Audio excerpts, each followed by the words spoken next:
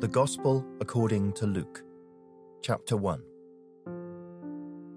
Inasmuch as many have taken in hand to set in order a narrative of those things which have been fulfilled among us, just as those who, from the beginning, were eyewitnesses and ministers of the word delivered them to us, it seemed good to me also, having had perfect understanding of all things from the very first, to write to you an orderly account, most excellent Theophilus, that you may know the certainty of those things in which you were instructed. There was in the days of Herod, the king of Judea, a certain priest named Zacharias, of the division of Abijah. His wife was of the daughters of Aaron, and her name was Elizabeth. And they were both righteous before God, walking in all the commandments and ordinances of the Lord blameless. But they had no child, because Elizabeth was barren, and they were both well advanced in years. So it was that while he was serving as priest before God in the order of his division, according to the custom of the priesthood, his lot fell to burn incense when he went into the temple of the Lord. And the whole multitude of the people was praying outside at the hour of incense. Then an angel of the Lord appeared to him, standing on the right side of the altar of incense. And when Zacharias saw him, he was troubled, and fear fell upon him. But the angel said to him, "Do not be afraid, Zacharias, for your prayer is heard, and your wife Elizabeth will bear you a son, and you shall call his name John. And you will have joy and gladness, and many will rejoice at his birth. For he will be great in the sight of the Lord, and shall drink neither wine nor strong drink. He will also be filled with the Holy Spirit, even from his mother's womb. And he will turn many of the children of Israel to the Lord their God. He will also go before him in the spirit and power of Elijah, to turn the hearts of the fathers to the children, and the disobedient to the wisdom of the just, to make ready a people prepared for the Lord." And Zacharias said to the angel, "How shall I know this? For I am an old man, and my wife is well advanced in years." And the angel answered and said to him, "I am Gabriel, who stands in the presence of God, and was sent to speak to you and bring you these glad tidings.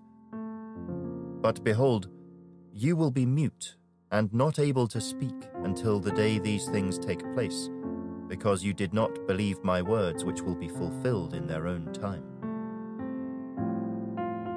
And the people waited for Zacharias and marveled that he lingered so long in the temple. But when he came out, he could not speak to them, and they perceived that he had seen a vision in the temple, for he beckoned to them and remained speechless. So it was, as soon as the days of his service were completed, that he departed to his own house. Now after those days, his wife Elizabeth conceived, and she hid herself 5 months, saying, "Thus the Lord has dealt with me in the days when he looked on me, to take away my reproach among people." Now in the 6th month, the angel Gabriel was sent by God to a city of Galilee named Nazareth, to a virgin betrothed to a man whose name was Joseph, of the house of David. The virgin's name was Mary. And having come in, the angel said to her, "Rejoice, highly favored one. The Lord is with you. Blessed are you among women." But when she saw him, she was troubled at his saying, and considered what manner of greeting this was. Then the angel said to her, "Do not be afraid, Mary, for you have found favor with God. And behold, you will conceive in your womb, and bring forth a son, and shall call his name Jesus.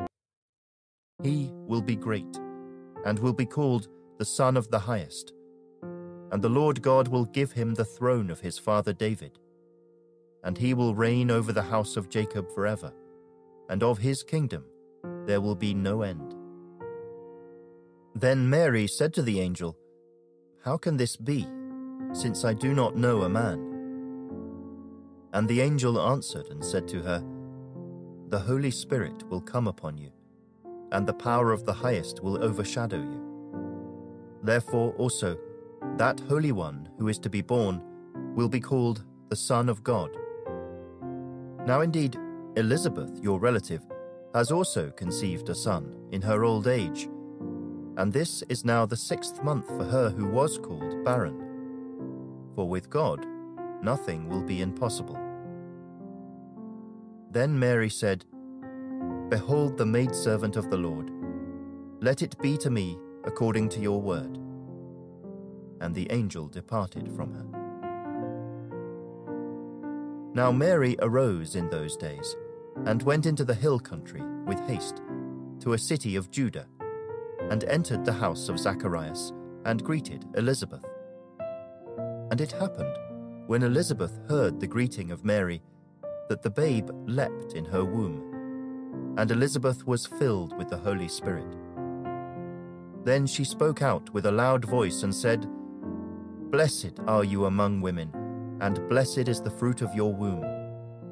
But why is this granted to me, that the mother of my Lord should come to me? For indeed, as soon as the voice of your greeting sounded in my ears, the babe leapt in my womb for joy. Blessed is she who believed, for there will be a fulfillment of those things which were told her from the Lord." And Mary said, "My soul magnifies the Lord, and my spirit has rejoiced in God my Saviour. For he has regarded the lowly state of his maidservant. For behold, henceforth all generations will call me blessed. For he who is mighty has done great things for me, and holy is his name. And his mercy is on those who fear him from generation to generation. He has shown strength with his arm. He has scattered the proud in the imagination of their hearts. He has put down the mighty from their thrones and exalted the lowly. He has filled the hungry with good things, and the rich he has sent away empty. He has helped his servant Israel in remembrance of his mercy, as he spoke to our fathers, to Abraham, and to his seed forever." And Mary remained with her about 3 months, and returned to her house. Now Elizabeth's full time came for her to be delivered, and she brought forth a son. When her neighbors and relatives heard how the Lord had shown great mercy to her, they rejoiced with her. So it was, on the 8th day, that they came to circumcise the child, and they would have called him by the name of his father, Zacharias. His mother answered and said, "No, he shall be called John." But they said to her, "There is no one among your relatives who is called by this name."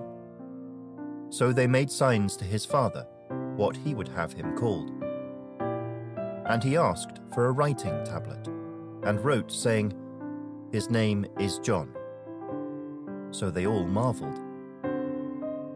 Immediately his mouth was opened, and his tongue loosed, and he spoke, praising God.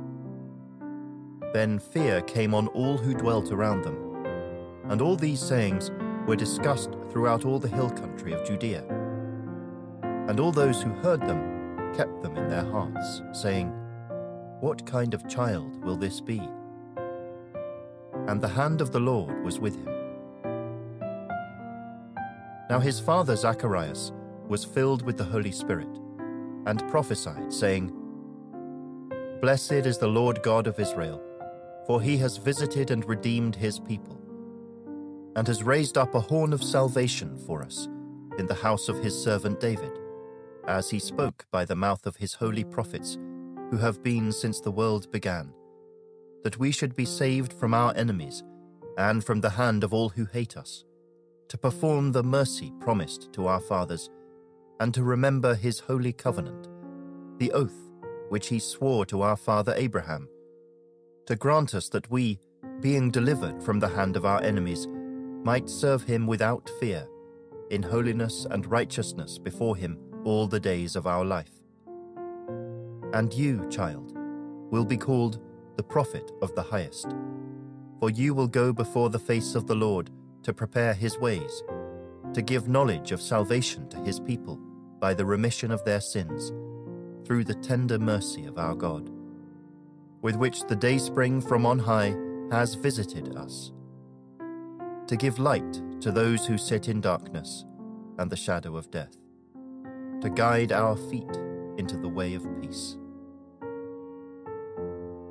So the child grew and became strong in spirit, and was in the deserts till the day of his manifestation to Israel. Chapter 2. And it came to pass in those days that a decree went out from Caesar Augustus that all the world should be registered. This census first took place while Quirinius was governing Syria. So all went to be registered, everyone to his own city. Joseph also went up from Galilee, out of the city of Nazareth, into Judea, to the city of David, which is called Bethlehem, because he was of the house and lineage of David, to be registered with Mary, his betrothed wife, who was with child. So it was that while they were there, the days were completed for her to be delivered. And she brought forth her firstborn son, and wrapped him in swaddling cloths, and laid him in a manger, because there was no room for them in the inn. Now there were in the same country shepherds living out in the fields, keeping watch over their flock by night. And behold, an angel of the Lord stood before them, and the glory of the Lord shone around them, and they were greatly afraid. Then the angel said to them, "Do not be afraid, for behold, I bring you good tidings of great joy which will be to all people. For there is born to you this day in the city of David a Saviour, who is Christ the Lord. And this will be the sign to you. You will find a babe wrapped in swaddling cloths, lying in a manger." And suddenly there was with the angel a multitude of the heavenly host, praising God and saying, "Glory to God in the highest, and on earth peace, goodwill toward men." So it was, when the angels had gone away from them into heaven, that the shepherds said to one another, "Let us now go to Bethlehem and see this thing that has come to pass, which the Lord has made known to us." And they came with haste, and found Mary and Joseph and the babe lying in a manger. Now when they had seen him, they made widely known the saying which was told them concerning this child. And all those who heard it marveled at those things which were told them by the shepherds. But Mary kept all these things, and pondered them in her heart. Then the shepherds returned, glorifying and praising God for all the things that they had heard and seen, as it was told them. And when 8 days were completed for the circumcision of the child, his name was called Jesus, the name given by the angel before he was conceived in the womb. Now when the days of her purification according to the law of Moses were completed, they brought him to Jerusalem to present him to the Lord. As it is written in the law of the Lord, "Every male who opens the womb shall be called holy to the Lord," and to offer a sacrifice according to what is said in the law of the Lord, a pair of turtle doves or 2 young pigeons.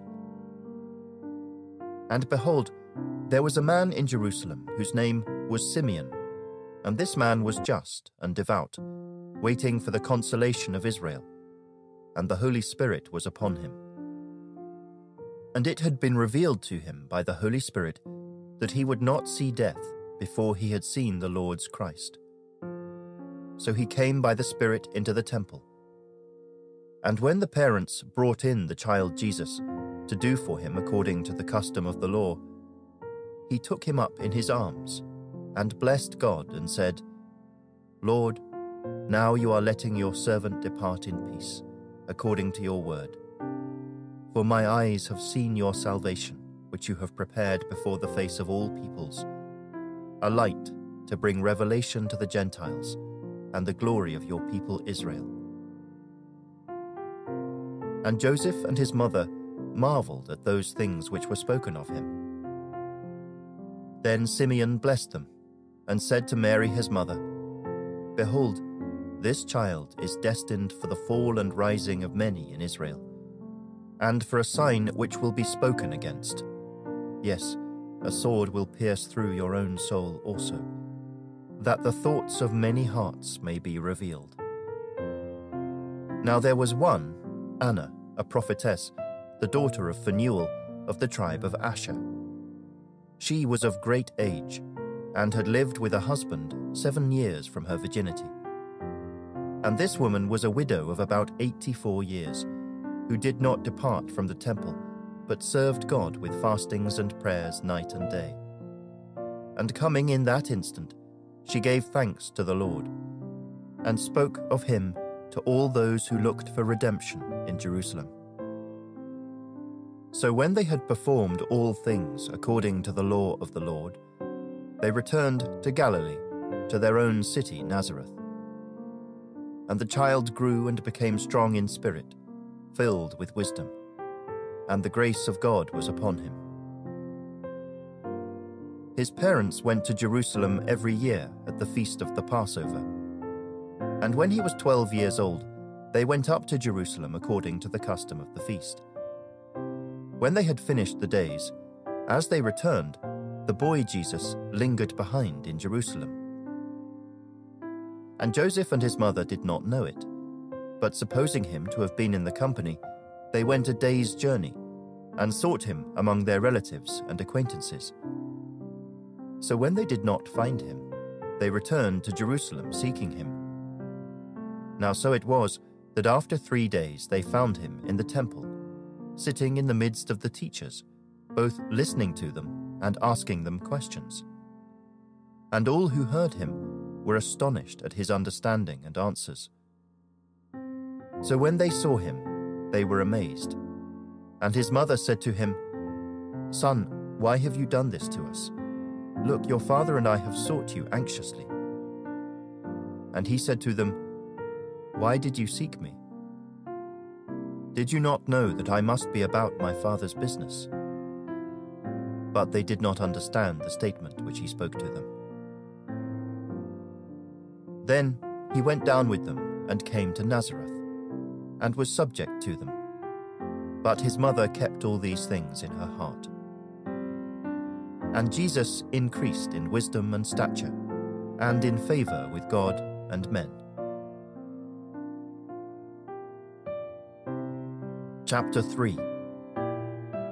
Now in the 15th year of the reign of Tiberius Caesar, Pontius Pilate being governor of Judea, Herod being tetrarch of Galilee, his brother Philip tetrarch of Iturea and the region of Trachonitis, and Lysanias tetrarch of Abilene, while Annas and Caiaphas were high priests, the word of God came to John, the son of Zacharias, in the wilderness. And he went into all the region around the Jordan, preaching a baptism of repentance for the remission of sins, as it is written in the book of the words of Isaiah the prophet, saying, "The voice of one crying in the wilderness, prepare the way of the Lord, make his paths straight. Every valley shall be filled, and every mountain and hill brought low. The crooked places shall be made straight, and the rough ways smooth.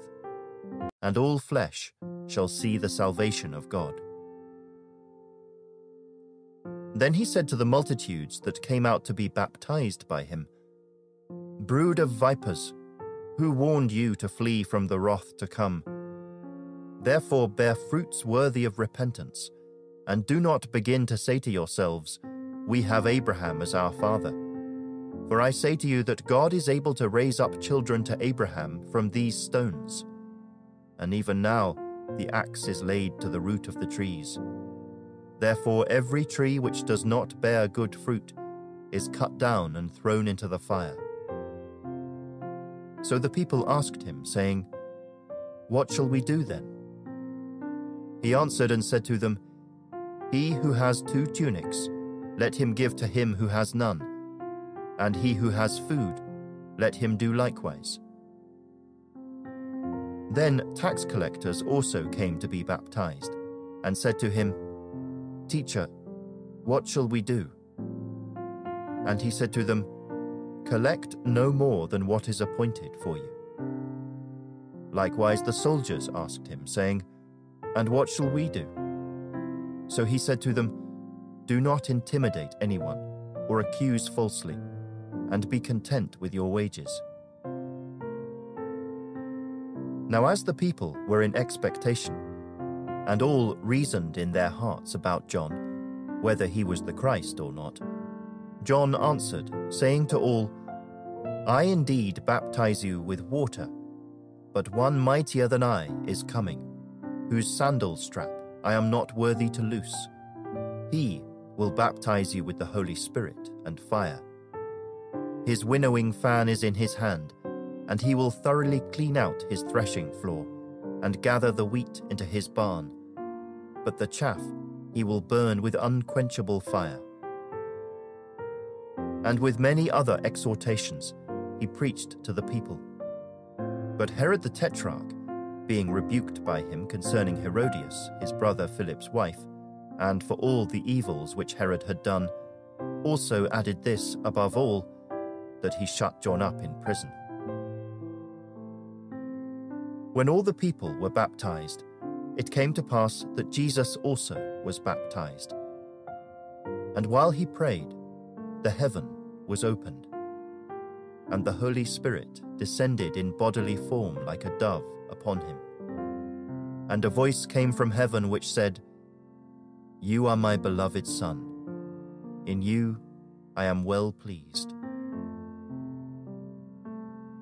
Now Jesus himself began his ministry at about 30 years of age, being, as was supposed, the son of Joseph, the son of Heli, the son of Mathat, the son of Levi, the son of Melchi, the son of Janna, the son of Joseph, the son of Mattathiah, the son of Amos, the son of Nahum, the son of Esli, the son of Nagai, the son of Maath, the son of Mattathiah, the son of Semei, the son of Joseph, the son of Judah, the son of Joannas, the son of Risa, the son of Zerubbabel, the son of Shealtiel, the son of Neri, the son of Melchi, the son of Adai, the son of Kosam, the son of Elmodam, the son of the son of Josi, the son of Eliezer, the son of Jorim, the son of Mathat, the son of Levi, the son of Simeon, the son of Judah, the son of Joseph, the son of Jonan, the son of Eliakim, the son of Meliah,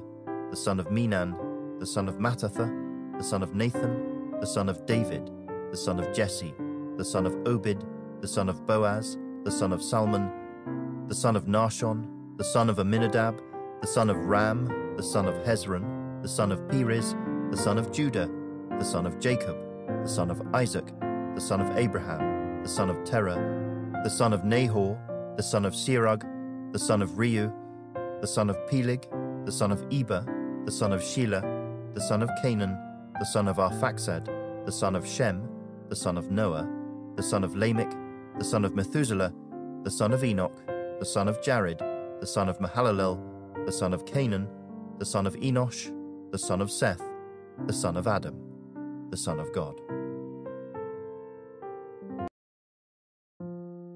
Chapter 4. Then Jesus, being filled with the Holy Spirit, returned from the Jordan, and was led by the Spirit into the wilderness, being tempted for 40 days by the devil. And in those days he ate nothing. And afterward, when they had ended, he was hungry. And the devil said to him, "If you are the Son of God, command this stone to become bread." But Jesus answered him, saying, "It is written, man shall not live by bread alone, but by every word of God."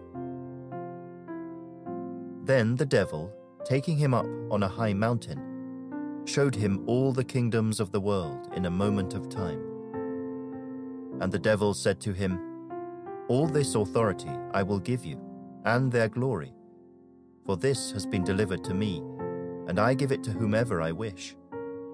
Therefore, if you will worship before me, all will be yours." And Jesus answered and said to him, "Get behind me, Satan, for it is written, 'You shall worship the Lord your God, and him only you shall serve.'"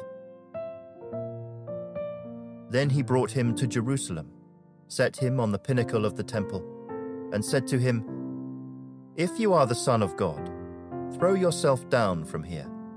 For it is written, 'He shall give his angels charge over you to keep you, and in their hands they shall bear you up, lest you dash your foot against a stone.'"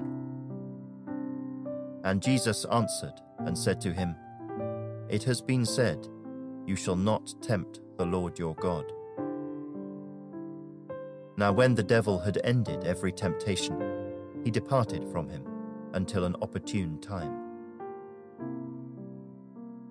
Then Jesus returned in the power of the Spirit to Galilee, and news of him went out through all the surrounding region. And he taught in their synagogues, being glorified by all. So he came to Nazareth, where he had been brought up. And as his custom was, he went into the synagogue on the Sabbath day and stood up to read. And he was handed the book of the prophet Isaiah. And when he had opened the book, he found the place where it was written, "The Spirit of the Lord is upon me, because he has anointed me to preach the gospel to the poor. He has sent me to heal the brokenhearted, to proclaim liberty to the captives, and recovery of sight to the blind, to set at liberty those who are oppressed, to proclaim the acceptable year of the Lord." Then he closed the book and gave it back to the attendant and sat down. And the eyes of all who were in the synagogue were fixed on him. And he began to say to them, "Today this scripture is fulfilled in your hearing." So all bore witness to him, and marveled at the gracious words which proceeded out of his mouth. And they said, "Is this not Joseph's son?" He said to them, "You will surely say this proverb to me, 'Physician, heal yourself.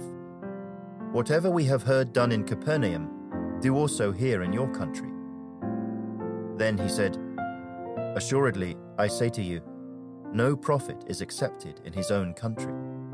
But I tell you truly, many widows were in Israel in the days of Elijah, when the heaven was shut up 3 years and 6 months, and there was a great famine throughout all the land. But to none of them was Elijah sent, except to Zarephath in the region of Sidon, to a woman who was a widow. And many lepers were in Israel in the time of Elisha the prophet, and none of them was cleansed except Naaman the Syrian." So all those in the synagogue, when they heard these things, were filled with wrath, and rose up and thrust him out of the city. And they led him to the brow of the hill on which their city was built, that they might throw him down over the cliff. Then, passing through the midst of them, he went his way. Then he went down to Capernaum, a city of Galilee, and was teaching them on the Sabbaths. And they were astonished at his teaching, for his word was with authority. Now in the synagogue there was a man who had a spirit of an unclean demon. And he cried out with a loud voice, saying, "Let us alone. What have we to do with you, Jesus of Nazareth? Did you come to destroy us? I know who you are, the Holy One of God." But Jesus rebuked him, saying, "Be quiet, and come out of him." And when the demon had thrown him in their midst, it came out of him, and did not hurt him. Then they were all amazed, and spoke among themselves, saying, "What a word is this? For with authority and power he commands the unclean spirits, and they come out." And the report about him went out into every place in the surrounding region. Now he arose from the synagogue, and entered Simon's house. But Simon's wife's mother was sick with a high fever, and they made request of him concerning her. So he stood over her and rebuked the fever, and it left her. And immediately she arose and served them.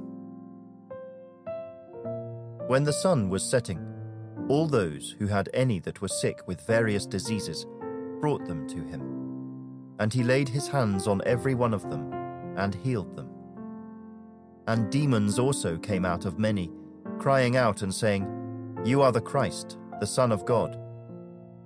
And he, rebuking them, did not allow them to speak, for they knew that he was the Christ. Now when it was day, he departed and went into a deserted place. And the crowd sought him and came to him, and tried to keep him from leaving them. But he said to them, "I must preach the kingdom of God to the other cities also, because for this purpose I have been sent." And he was preaching in the synagogues of Galilee. Chapter 5. So it was, as the multitude pressed about him to hear the word of God, that he stood by the lake of Gennesaret, and saw 2 boats standing by the lake. But the fishermen had gone from them, and were washing their nets. Then he got into one of the boats, which was Simon's, and asked him to put out a little from the land. And he sat down and taught the multitudes from the boat. When he had stopped speaking, he said to Simon, "Launch out into the deep, and let down your nets for a catch." But Simon answered and said to him, "Master, we have toiled all night and caught nothing.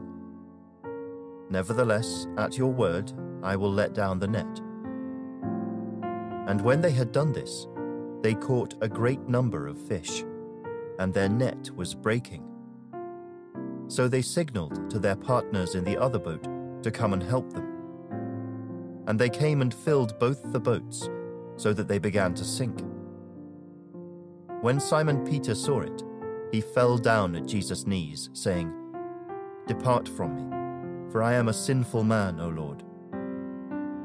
For he and all who were with him were astonished at the catch of fish which they had taken. And so also were James and John, the sons of Zebedee, who were partners with Simon. And Jesus said to Simon, "Do not be afraid. From now on, you will catch men." So when they had brought their boats to land, they forsook all and followed him. And it happened, when he was in a certain city, that behold, a man who was full of leprosy saw Jesus. And he fell on his face and implored him, saying, "Lord, if you are willing, you can make me clean." Then he put out his hand and touched him, saying, "I am willing, be cleansed." Immediately the leprosy left him, and he charged him to tell no one, but go and show yourself to the priest, and make an offering for your cleansing, as a testimony to them, just as Moses commanded. However, the report went around concerning him all the more, and great multitudes came together to hear, and to be healed by him of their infirmities. So he himself often withdrew into the wilderness and prayed. Now it happened on a certain day, as he was teaching, that there were Pharisees and teachers of the law sitting by, who had come out of every town of Galilee, Judea, and Jerusalem. And the power of the Lord was present to heal them. Then behold, men brought on a bed a man who was paralyzed, whom they sought to bring in and lay before him. And when they could not find how they might bring him in, because of the crowd, they went up on the housetop and let him down with his bed through the tiling into the midst before Jesus. When he saw their faith, he said to him, "Man, your sins are forgiven you." And the scribes and the Pharisees began to reason, saying, "Who is this who speaks blasphemies? Who can forgive sins but God alone?" But when Jesus perceived their thoughts, he answered and said to them, "Why are you reasoning in your hearts? Which is easier, to say, 'Your sins are forgiven you,' or to say, 'Rise up and walk'? But that you may know that the Son of Man has power on earth to forgive sins," he said to the man who was paralyzed, "I say to you, arise, take up your bed, and go to your house." Immediately he rose up before them, took up what he had been lying on, and departed to his own house, glorifying God. And they were all amazed, and they glorified God and were filled with fear, saying, "We have seen strange things today." After these things, he went out and saw a tax collector named Levi sitting at the tax office. And he said to him, "Follow me." So he left all, rose up, and followed him. Then Levi gave him a great feast in his own house, and there were a great number of tax collectors and others who sat down with them. And their scribes and the Pharisees complained against his disciples, saying, "Why do you eat and drink with tax collectors and sinners?" Jesus answered and said to them, "Those who are well have no need of a physician, but those who are sick. I have not come to call the righteous, but sinners to repentance." Then they said to him, "Why do the disciples of John fast often and make prayers, and likewise those of the Pharisees, but yours eat and drink?" And he said to them, "Can you make the friends of the bridegroom fast while the bridegroom is with them? But the days will come when the bridegroom will be taken away from them. Then they will fast in those days." Then he spoke a parable to them. "No one puts a piece from a new garment on an old one, otherwise the new makes a tear, and also the piece that was taken out of the new does not match the old. And no one puts new wine into old wineskins, or else the new wine will burst the wineskins and be spilled, and the wineskins will be ruined. But new wine must be put into new wineskins, and both are preserved. And no one, having drunk old wine, immediately desires new, for he says, 'The old is better.'" Chapter 6. Now it happened on the second Sabbath after the first, that he went through the grain fields. And his disciples plucked the heads of grain and ate them, rubbing them in their hands. And some of the Pharisees said to them, "Why are you doing what is not lawful to do on the Sabbath?" But Jesus answering them said, "Have you not even read this, what David did when he was hungry, he and those who were with him? How he went into the house of God, took and ate the showbread, and also gave some to those with him, which is not lawful for any but the priests to eat. And he said to them, The Son of Man is also Lord of the Sabbath. Now it happened on another Sabbath also that he entered the synagogue and taught. And a man was there whose right hand was withered. So the scribes and Pharisees watched him closely, whether he would heal on the Sabbath, that they might find an accusation against him. But he knew their thoughts, and said to the man who had the withered hand, Arise, and stand here. And he arose and stood. Then Jesus said to them, I will ask you one thing. Is it lawful on the Sabbath to do good or to do evil, to save life or to destroy? And when he had looked around at them all, he said to the man, Stretch out your hand. And he did so, and his hand was restored as whole as the other. But they were filled with rage, and discussed with one another what they might do to Jesus. Now it came to pass in those days that he went out to the mountain to pray, and continued all night in prayer to God. And when it was day, he called his disciples to himself. And from them he chose 12, whom he also named apostles: Simon, whom he also named Peter, and Andrew his brother, James and John, Philip and Bartholomew, Matthew and Thomas, James the son of Alphaeus, and Simon called the Zealot, Judas the son of James, and Judas Iscariot, who also became a traitor. And he came down with them, and stood on a level place with a crowd of his disciples, and a great multitude of people from all Judea and Jerusalem, and from the seacoast of Tyre and Sidon, who came to hear him and be healed of their diseases, as well as those who were tormented with unclean spirits. And they were healed.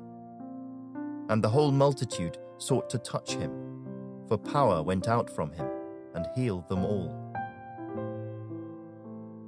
Then he lifted up his eyes toward his disciples and said, "Blessed are you poor, for yours is the kingdom of God. Blessed are you who hunger now, for you shall be filled. Blessed are you who weep now, for you shall laugh. Blessed are you when men hate you, and when they exclude you, and revile you, and cast out your name as evil, for the Son of Man's sake. Rejoice in that day, and leap for joy, for indeed your reward is great in heaven, for in like manner their fathers did to the prophets. But woe to you who are rich, for you have received your consolation. Woe to you who are full, for you shall hunger. Woe to you who laugh now, for you shall mourn and weep. Woe to you when all men speak well of you, for so did their fathers to the false prophets. But I say to you who hear, love your enemies, do good to those who hate you, bless those who curse you, and pray for those who spitefully use you. To him who strikes you on the one cheek, offer the other also. And from him who takes away your cloak, do not withhold your tunic either. Give to everyone who asks of you. And from him who takes away your goods, do not ask them back. And just as you want men to do to you, you also do to them likewise. But if you love those who love you, what credit is that to you? For even sinners love those who love them. And if you do good to those who do good to you, what credit is that to you? For even sinners do the same. And if you lend to those from whom you hope to receive back, what credit is that to you? For even sinners lend to sinners to receive as much back. But love your enemies. Do good, and lend, hoping for nothing in return. And your reward will be great, and you will be sons of the Most High. For he is kind to the unthankful and evil. Therefore be merciful, just as your Father also is merciful. Judge not, and you shall not be judged. Condemn not, and you shall not be condemned. Forgive, and you will be forgiven. Give, and it will be given to you. Good measure, pressed down, shaken together, and running over, will be put into your bosom. For with the same measure that you use, it will be measured back to you. And he spoke a parable to them. Can the blind lead the blind? Will they not both fall into the ditch? A disciple is not above his teacher, but everyone who is perfectly trained will be like his teacher. And why do you look at the speck in your brother's eye, but do not perceive the plank in your own eye? Or how can you say to your brother, "Brother, let me remove the speck that is in your eye," when you yourself do not see the plank that is in your own eye? Hypocrite! First remove the plank from your own eye, and then you will see clearly to remove the speck that is in your brother's eye. For a good tree does not bear bad fruit, nor does a bad tree bear good fruit. For every tree is known by its own fruit. For men do not gather figs from thorns, nor do they gather grapes from a bramble bush. A good man, out of the good treasure of his heart, brings forth good, and an evil man, out of the evil treasure of his heart, brings forth evil. For out of the abundance of the heart, his mouth speaks. But why do you call me Lord, Lord, and not do the things which I say? Whoever comes to me and hears my sayings and does them, I will show you whom he is like.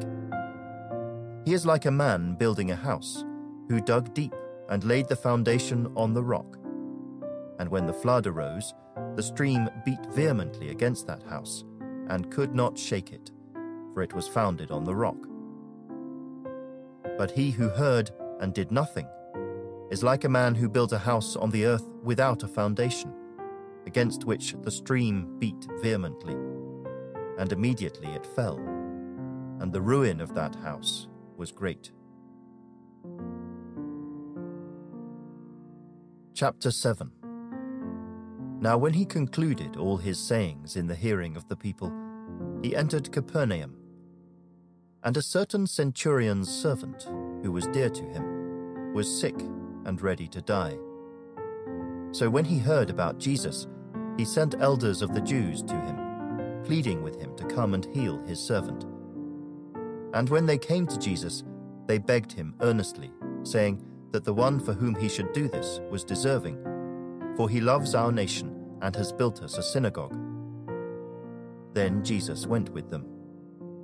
And when he was already not far from the house, the centurion sent friends to him, saying to him, Lord, do not trouble yourself, for I am not worthy that you should enter under my roof. Therefore I did not even think myself worthy to come to you. But say the word, and my servant will be healed. For I also am a man placed under authority, having soldiers under me. And I say to one, Go, and he goes, and to another, Come, and he comes, and to my servant, Do this, and he does it. When Jesus heard these things, he marveled at him, and turned around and said to the crowd that followed him, I say to you, I have not found such great faith, not even in Israel. And those who were sent, returning to the house, found the servant well, who had been sick. Now it happened, the day after, that he went into a city called Nain, and many of his disciples went with him, and a large crowd. And when he came near the gate of the city, behold, a dead man was being carried out, the only son of his mother, and she was a widow. And a large crowd from the city was with her. When the Lord saw her, he had compassion on her, and said to her, Do not weep. Then he came and touched the open coffin, and those who carried him stood still. And he said, Young man, I say to you, arise. So he who was dead sat up and began to speak, and he presented him to his mother. Then fear came upon all, and they glorified God, saying, A great prophet has risen up among us, and God has visited his people. And this report about him went throughout all Judea and all the surrounding region. Then the disciples of John reported to him concerning all these things. And John, calling 2 of his disciples to him, sent them to Jesus, saying, Are you the coming one, or do we look for another? When the men had come to him, they said, John the Baptist has sent us to you, saying, Are you the coming one, or do we look for another? And that very hour he cured many of infirmities, afflictions, and evil spirits, and to many blind he gave sight. Jesus answered and said to them, Go and tell John the things you have seen and heard, that the blind see, the lame walk, the lepers are cleansed, the deaf hear, the dead are raised, the poor have the gospel preached to them. And blessed is he who is not offended because of me." When the messengers of John had departed, he began to speak to the multitudes concerning John. "What did you go out into the wilderness to see? A reed shaken by the wind? But what did you go out to see? A man clothed in soft garments? Indeed, those who are gorgeously apparelled and live in luxury are in kings' courts. But what did you go out to see? A prophet? Yes, I say to you, and more than a prophet. This is he of whom it is written, 'Behold, I send my messenger before your face, who will prepare your way before you.' For I say to you, among those born of women there is not a greater prophet than John the Baptist. But he who is least in the kingdom of God is greater than he." And when all the people heard him, even the tax collectors justified God, having been baptized with the baptism of John. But the Pharisees and lawyers rejected the will of God for themselves, not having been baptized by him. And the Lord said, "To what then shall I liken the men of this generation? And what are they like? They are like children sitting in the marketplace and calling to one another, saying, 'We played the flute for you, and you did not dance. We mourned to you, and you did not weep.' For John the Baptist came neither eating bread nor drinking wine, and you say, 'He has a demon.' The Son of Man has come eating and drinking, and you say, 'Look, a glutton and a wine-bibber, a friend of tax collectors and sinners.' But wisdom is justified by all her children." Then one of the Pharisees asked him to eat with him. And he went to the Pharisee's house and sat down to eat. And behold, a woman in the city who was a sinner, when she knew that Jesus sat at the table in the Pharisee's house, brought an alabaster flask of fragrant oil, and stood at his feet behind him, weeping. And she began to wash his feet with her tears, and wiped them with the hair of her head. And she kissed his feet, and anointed them with the fragrant oil. Now when the Pharisee who had invited him saw this, he spoke to himself, saying, "This man, if he were a prophet, would know who and what manner of woman this is who is touching him, for she is a sinner." And Jesus answered and said to him, "Simon, I have something to say to you." So he said, "Teacher, say it." There was a certain creditor who had 2 debtors. One owed 500 denarii and the other 50. And when they had nothing with which to repay, he freely forgave them both. Tell me, therefore, which of them will love him more? Simon answered and said, "I suppose the one whom he forgave more." And he said to him, "You have rightly judged." Then he turned to the woman and said to Simon, "Do you see this woman? I entered your house. You gave me no water for my feet, but she has washed my feet with her tears and wiped them with the hair of her head.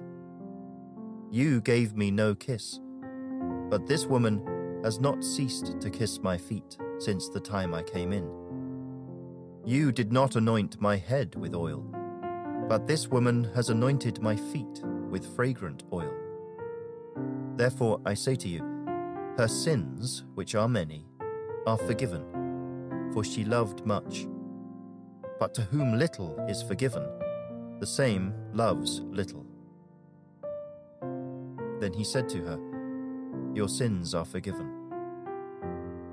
And those who sat at the table with him began to say to themselves, "Who is this who even forgives sins?" Then he said to the woman, "Your faith has saved you. Go in peace."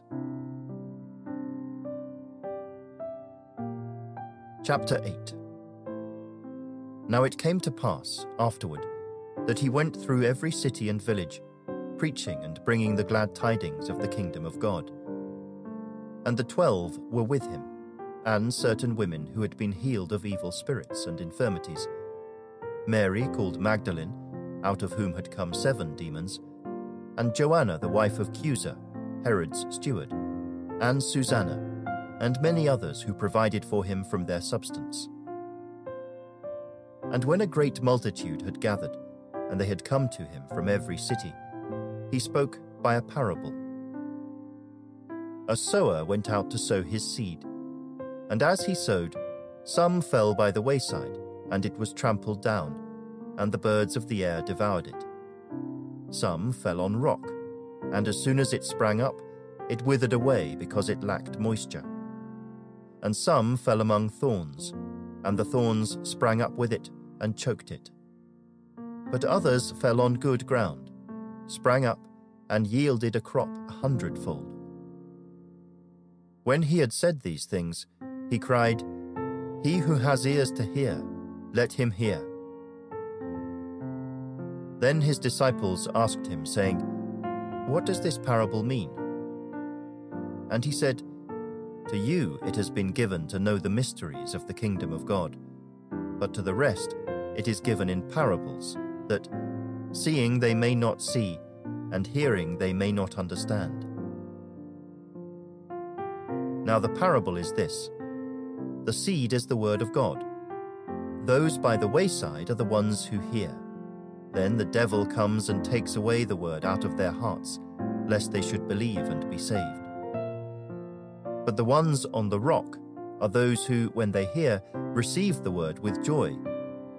And these have no root, who believe for a while, and in time of temptation fall away.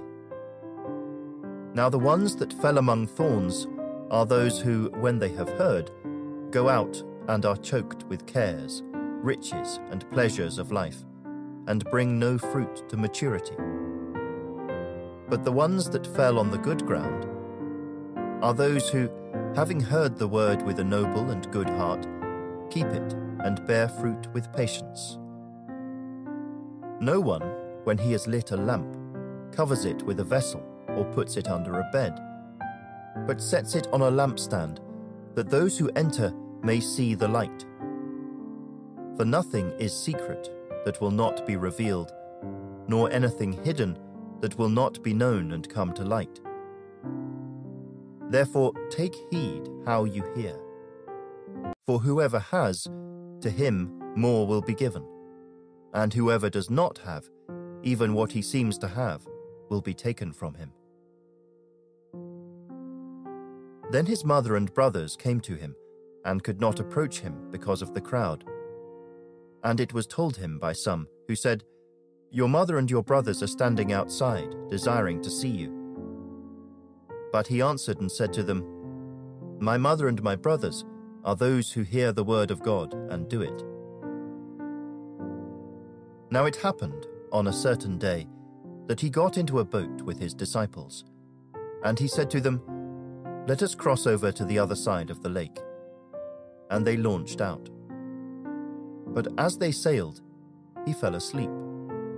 And a windstorm came down on the lake, and they were filling with water, and were in jeopardy. And they came to him, and awoke him, saying, "Master, Master, we are perishing." Then he arose, and rebuked the wind and the raging of the water. And they ceased, and there was a calm. But he said to them, "Where is your faith?" And they were afraid, and marveled, saying to one another, "Who can this be? For he commands even the winds and water, and they obey him."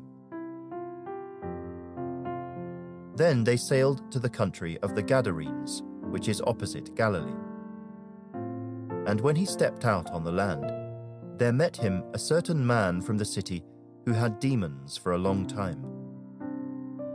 And he wore no clothes, nor did he live in a house, but in the tombs.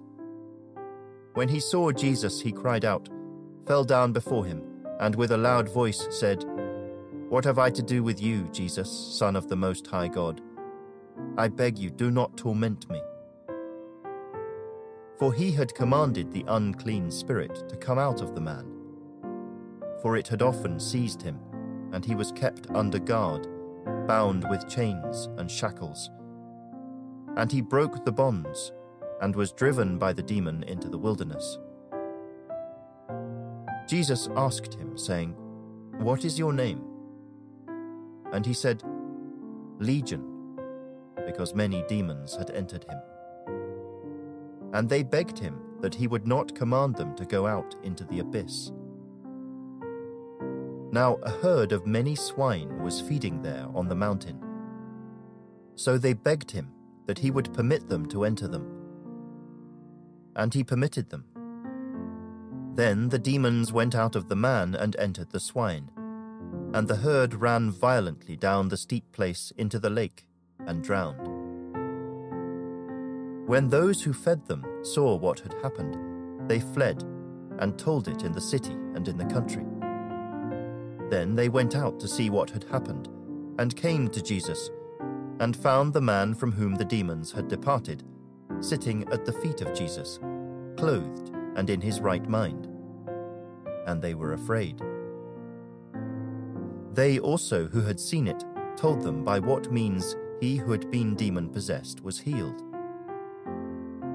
Then the whole multitude of the surrounding region of the Gadarenes asked him to depart from them, for they were seized with great fear. And he got into the boat and returned. Now the man from whom the demons had departed begged him that he might be with him. But Jesus sent him away, saying, "Return to your own house, and tell what great things God has done for you." And he went his way and proclaimed throughout the whole city what great things Jesus had done for him. So it was, when Jesus returned, that the multitude welcomed him, for they were all waiting for him. And behold, there came a man named Jairus, and he was a ruler of the synagogue. And he fell down at Jesus' feet and begged him to come to his house, for he had an only daughter, about 12 years of age, and she was dying. But as he went, the multitudes thronged him. Now a woman, having a flow of blood for 12 years, who had spent all her livelihood on physicians and could not be healed by any, came from behind and touched the border of his garment. And immediately her flow of blood stopped. And Jesus said, "Who touched me?" When all denied it, Peter and those with him said, "Master, the multitudes throng and press you, and you say, 'Who touched me?'" But Jesus said, "Somebody touched me, for I perceived power going out from me." Now when the woman saw that she was not hidden, she came trembling, and falling down before him, she declared to him in the presence of all the people the reason she had touched him, and how she was healed immediately. And he said to her, "Daughter, be of good cheer. Your faith has made you well. Go in peace." While he was still speaking, someone came from the ruler of the synagogue's house, saying to him, "Your daughter is dead. Do not trouble the teacher." But when Jesus heard it, he answered him, saying, "Do not be afraid. Only believe, and she will be made well." When he came into the house, he permitted no one to go in except Peter, James, and John, and the father and mother of the girl. Now all wept and mourned for her. But he said, "Do not weep. She is not dead, but sleeping." And they ridiculed him, knowing that she was dead.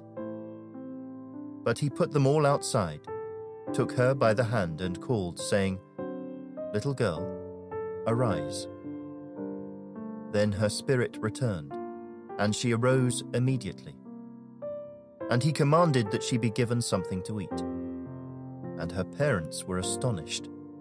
But he charged them to tell no one what had happened. Chapter 9. Then he called his 12 disciples together and gave them power and authority over all demons and to cure diseases. He sent them to preach the kingdom of God and to heal the sick. And he said to them, "Take nothing for the journey, neither staffs, nor bag, nor bread, nor money, and do not have 2 tunics apiece. Whatever house you enter, stay there, and from there depart. And whoever will not receive you, when you go out of that city, shake off the very dust from your feet as a testimony against them." So they departed and went through the towns, preaching the gospel and healing everywhere. Now Herod the Tetrarch heard of all that was done by him, and he was perplexed, because it was said by some that John had risen from the dead, and by some that Elijah had appeared, and by others that one of the old prophets had risen again. Herod said, "John I have beheaded, but who is this of whom I hear such things?" So he sought to see him. And the apostles, when they had returned, told him all that they had done. Then he took them and went aside privately into a deserted place belonging to the city called Bethsaida. But when the multitudes knew it, they followed him. And he received them and spoke to them about the kingdom of God, and healed those who had need of healing. When the day began to wear away, the 12 came and said to him, "Send the multitude away, that they may go into the surrounding towns and country, and lodge and get provisions, for we are in a deserted place here." But he said to them, "You give them something to eat." And they said, "We have no more than 5 loaves and 2 fish, unless we go and buy food for all these people." For there were about 5,000 men. Then he said to his disciples, "Make them sit down in groups of 50. And they did so, and made them all sit down. Then he took the 5 loaves and the 2 fish, and looking up to heaven, he blessed and broke them, and gave them to the disciples to set before the multitude. So they all ate and were filled, and 12 baskets of the leftover fragments were taken up by them. And it happened, as he was alone praying, that his disciples joined him. And he asked them, saying, "Who do the crowds say that I am?" So they answered and said, "John the Baptist, but some say Elijah, and others say that one of the old prophets has risen again." He said to them, "But who do you say that I am?" Peter answered and said, "The Christ of God." And he strictly warned and commanded them to tell this to no one, saying, "The Son of Man must suffer many things, and be rejected by the elders and chief priests and scribes, and be killed, and be raised the 3rd day." Then he said to them all, "If anyone desires to come after me, let him deny himself and take up his cross daily, and follow me. For whoever desires to save his life will lose it, but whoever loses his life for my sake will save it. For what profit is it to a man if he gains the whole world and is himself destroyed or lost? For whoever is ashamed of me and my words, of him the Son of Man will be ashamed when he comes in his own glory, and in his Father's, and of the holy angels. But I tell you truly, there are some standing here who shall not taste death till they see the kingdom of God." Now it came to pass, about 8 days after these sayings, that he took Peter, John, and James, and went up on the mountain to pray. As he prayed, the appearance of his face was altered, and his robe became white and glistening. and behold, 2 men talked with him, who were Moses and Elijah, who appeared in glory and spoke of his decease which he was about to accomplish at Jerusalem. But Peter and those with him were heavy with sleep. And when they were fully awake, they saw his glory and the 2 men who stood with him. Then it happened, as they were parting from him, that Peter said to Jesus, "Master, it is good for us to be here. And let us make 3 tabernacles, one for you, one for Moses, and one for Elijah," not knowing what he said. While he was saying this, a cloud came and overshadowed them, and they were fearful as they entered the cloud. And a voice came out of the cloud, saying, "This is my beloved Son. Hear him." When the voice had ceased, Jesus was found alone. But they kept quiet and told no one in those days any of the things they had seen. Now it happened on the next day, when they had come down from the mountain, that a great multitude met him. Suddenly a man from the multitude cried out, saying, "Teacher, I implore you, look on my son, for he is my only child. And behold, a spirit seizes him, and he suddenly cries out. It convulses him so that he foams at the mouth, and it departs from him with great difficulty, bruising him. So I implored your disciples to cast it out, but they could not." Then Jesus answered and said, "O faithless and perverse generation, how long shall I be with you and bear with you? Bring your son here." And as he was still coming, the demon threw him down and convulsed him. Then Jesus rebuked the unclean spirit, healed the child, and gave him back to his father. And they were all amazed at the majesty of God. But while everyone marveled at all the things which Jesus did, he said to his disciples, "Let these words sink down into your ears. For the Son of Man is about to be betrayed into the hands of men." But they did not understand this saying, and it was hidden from them, so that they did not perceive it. And they were afraid to ask him about this saying. Then a dispute arose among them as to which of them would be greatest. And Jesus, perceiving the thought of their heart, took a little child and set him by him, and said to them, "Whoever receives this little child in my name receives me, and whoever receives me receives him who sent me. For he who is least among you all will be great." Now John answered and said, "Master, we saw someone casting out demons in your name, and we forbade him, because he does not follow with us." But Jesus said to him, "Do not forbid him, for he who is not against us is on our side."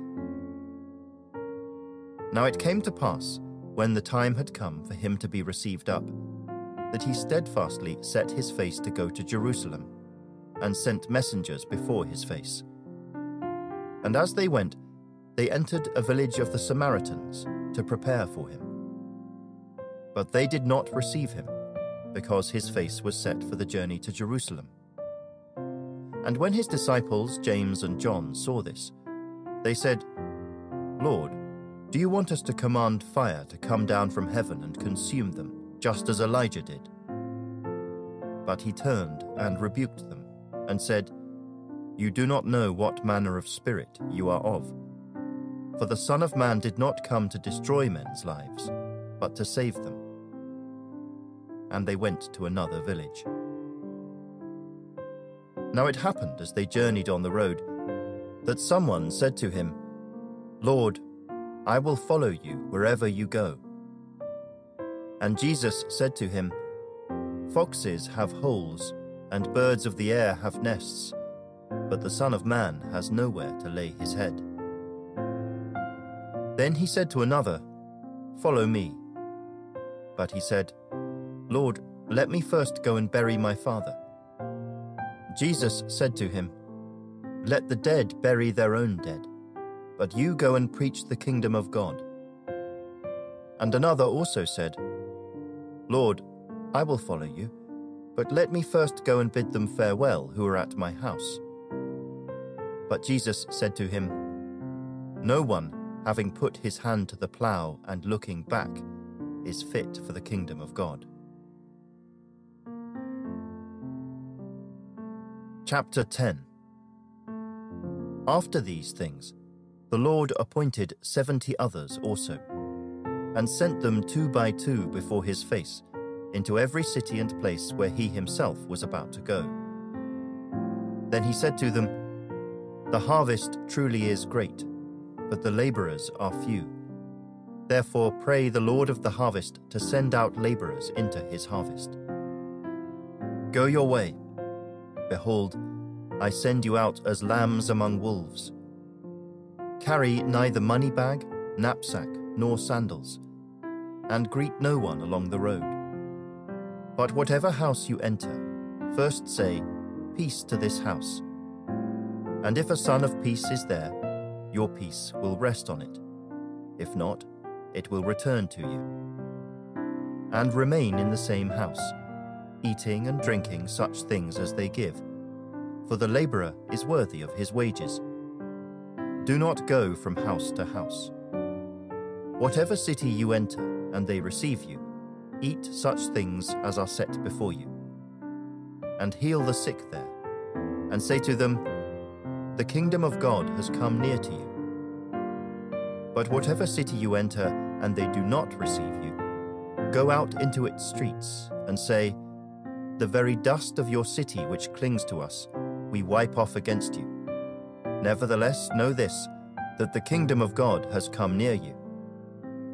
But I say to you that it will be more tolerable in that day for Sodom than for that city. Woe to you, Chorazin! Woe to you, Bethsaida! For if the mighty works which were done in you had been done in Tyre and Sidon, they would have repented long ago, sitting in sackcloth and ashes.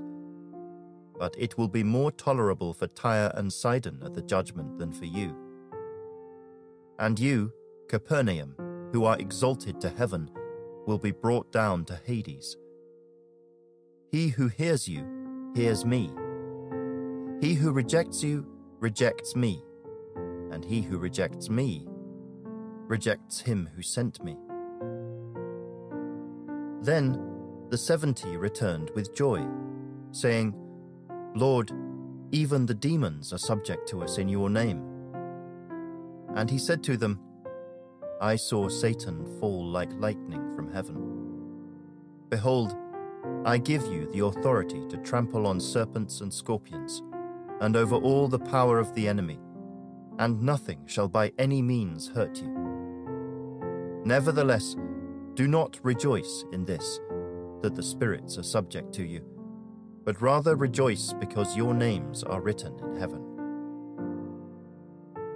In that hour, Jesus rejoiced in the Spirit, and said, "I thank you, Father, Lord of heaven and earth, that you have hidden these things from the wise and prudent, and revealed them to babes.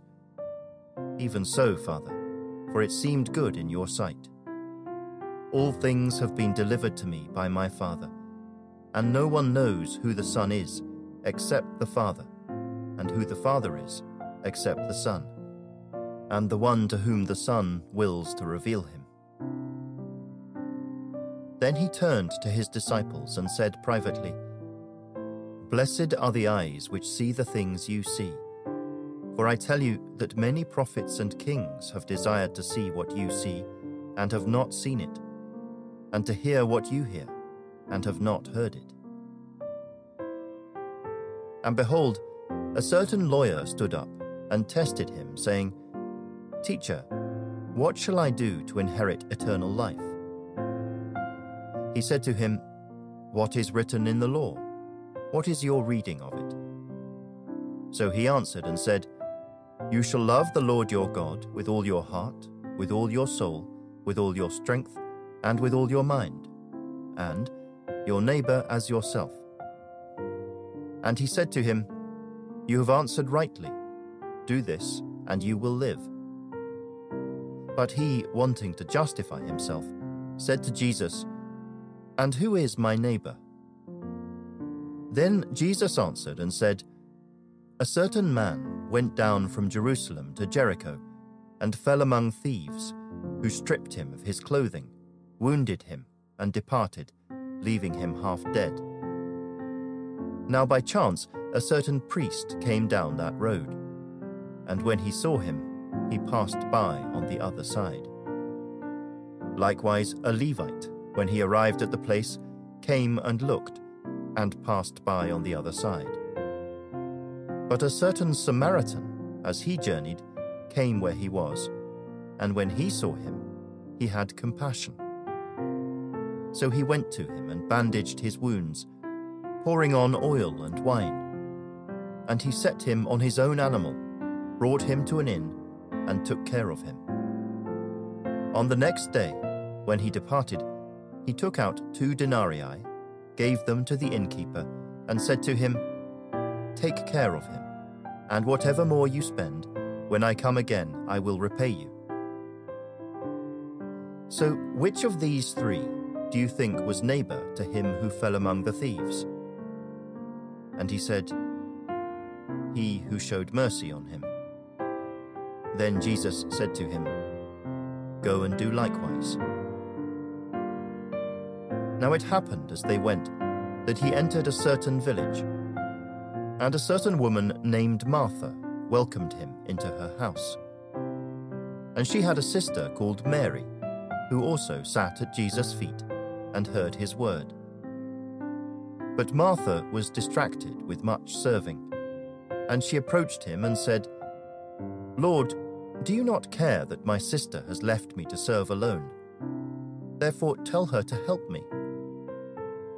And Jesus answered and said to her, "Martha, Martha, you are worried and troubled about many things, but one thing is needed, and Mary has chosen that good part, which will not be taken away from her."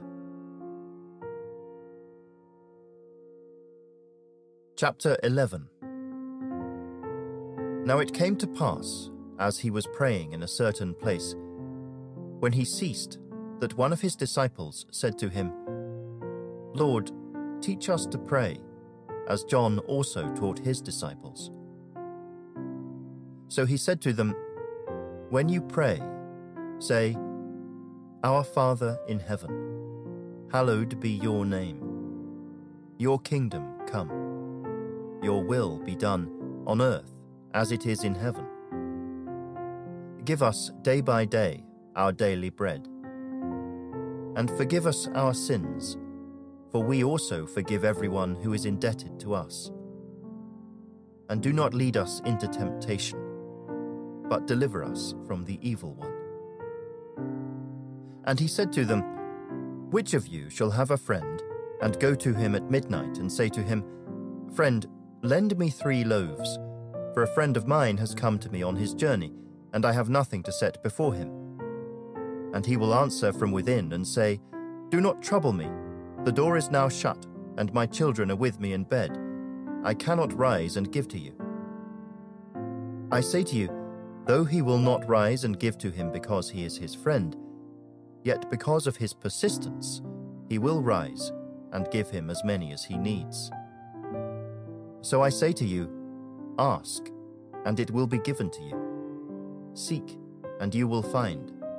Knock, and it will be opened to you. For everyone who asks receives, and he who seeks finds, and to him who knocks it will be opened. If a son asks for bread from any father among you, will he give him a stone? Or if he asks for a fish, will he give him a serpent instead of a fish? Or if he asks for an egg, will he offer him a scorpion? If you then, being evil, know how to give good gifts to your children, how much more will your heavenly Father give the Holy Spirit to those who ask him?" And he was casting out a demon, and it was mute. So it was, when the demon had gone out, that the mute spoke and the multitudes marveled. But some of them said, "He casts out demons by Beelzebub, the ruler of the demons." Others, testing him, sought from him a sign from heaven. But he, knowing their thoughts, said to them, "Every kingdom divided against itself is brought to desolation, and a house divided against a house falls. If Satan also is divided against himself, how will his kingdom stand? Because you say, 'I cast out demons by Beelzebub.' And if I cast out demons by Beelzebub, by whom do your sons cast them out? Therefore they will be your judges. But if I cast out demons with the finger of God, surely the kingdom of God has come upon you. When a strong man, fully armed, guards his own palace, his goods are in peace. But when a stronger than he comes upon him and overcomes him, he takes from him all his armor in which he trusted and divides his spoils. He who is not with me is against me, and he who does not gather with me scatters. When an unclean spirit goes out of a man, he goes through dry places seeking rest, and finding none, he says, 'I will return to my house from which I came.' And when he comes, he finds it swept and put in order. Then he goes and takes with him 7 other spirits more wicked than himself, and they enter and dwell there. And the last state of that man is worse than the first." And it happened, as he spoke these things, that a certain woman from the crowd raised her voice and said to him, "Blessed is the womb that bore you, and the breasts which nursed you." But he said, "More than that, blessed are those who hear the word of God and keep it." And while the crowds were thickly gathered together, he began to say, "This is an evil generation. It seeks a sign, and no sign will be given to it except the sign of Jonah the prophet. For as Jonah became a sign to the Ninevites, so also the Son of Man will be to this generation.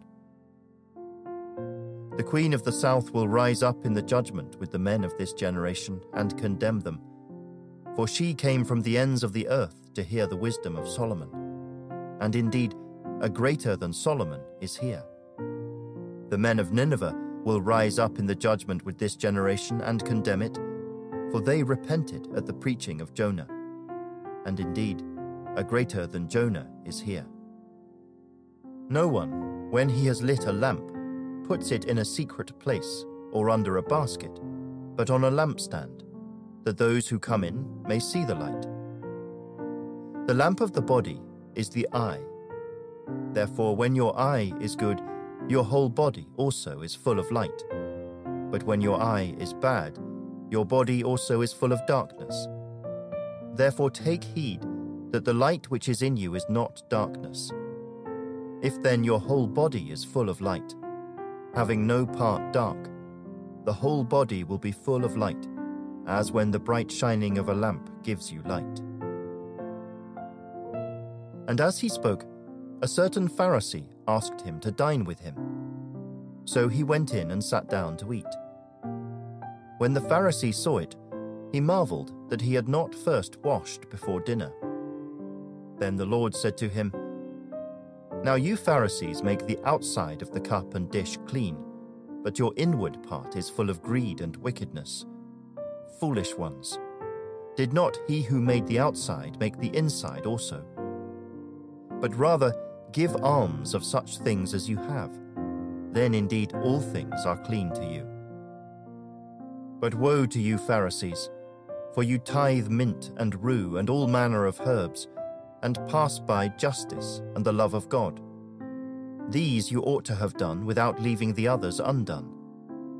Woe to you Pharisees, for you love the best seats in the synagogues and greetings in the marketplaces.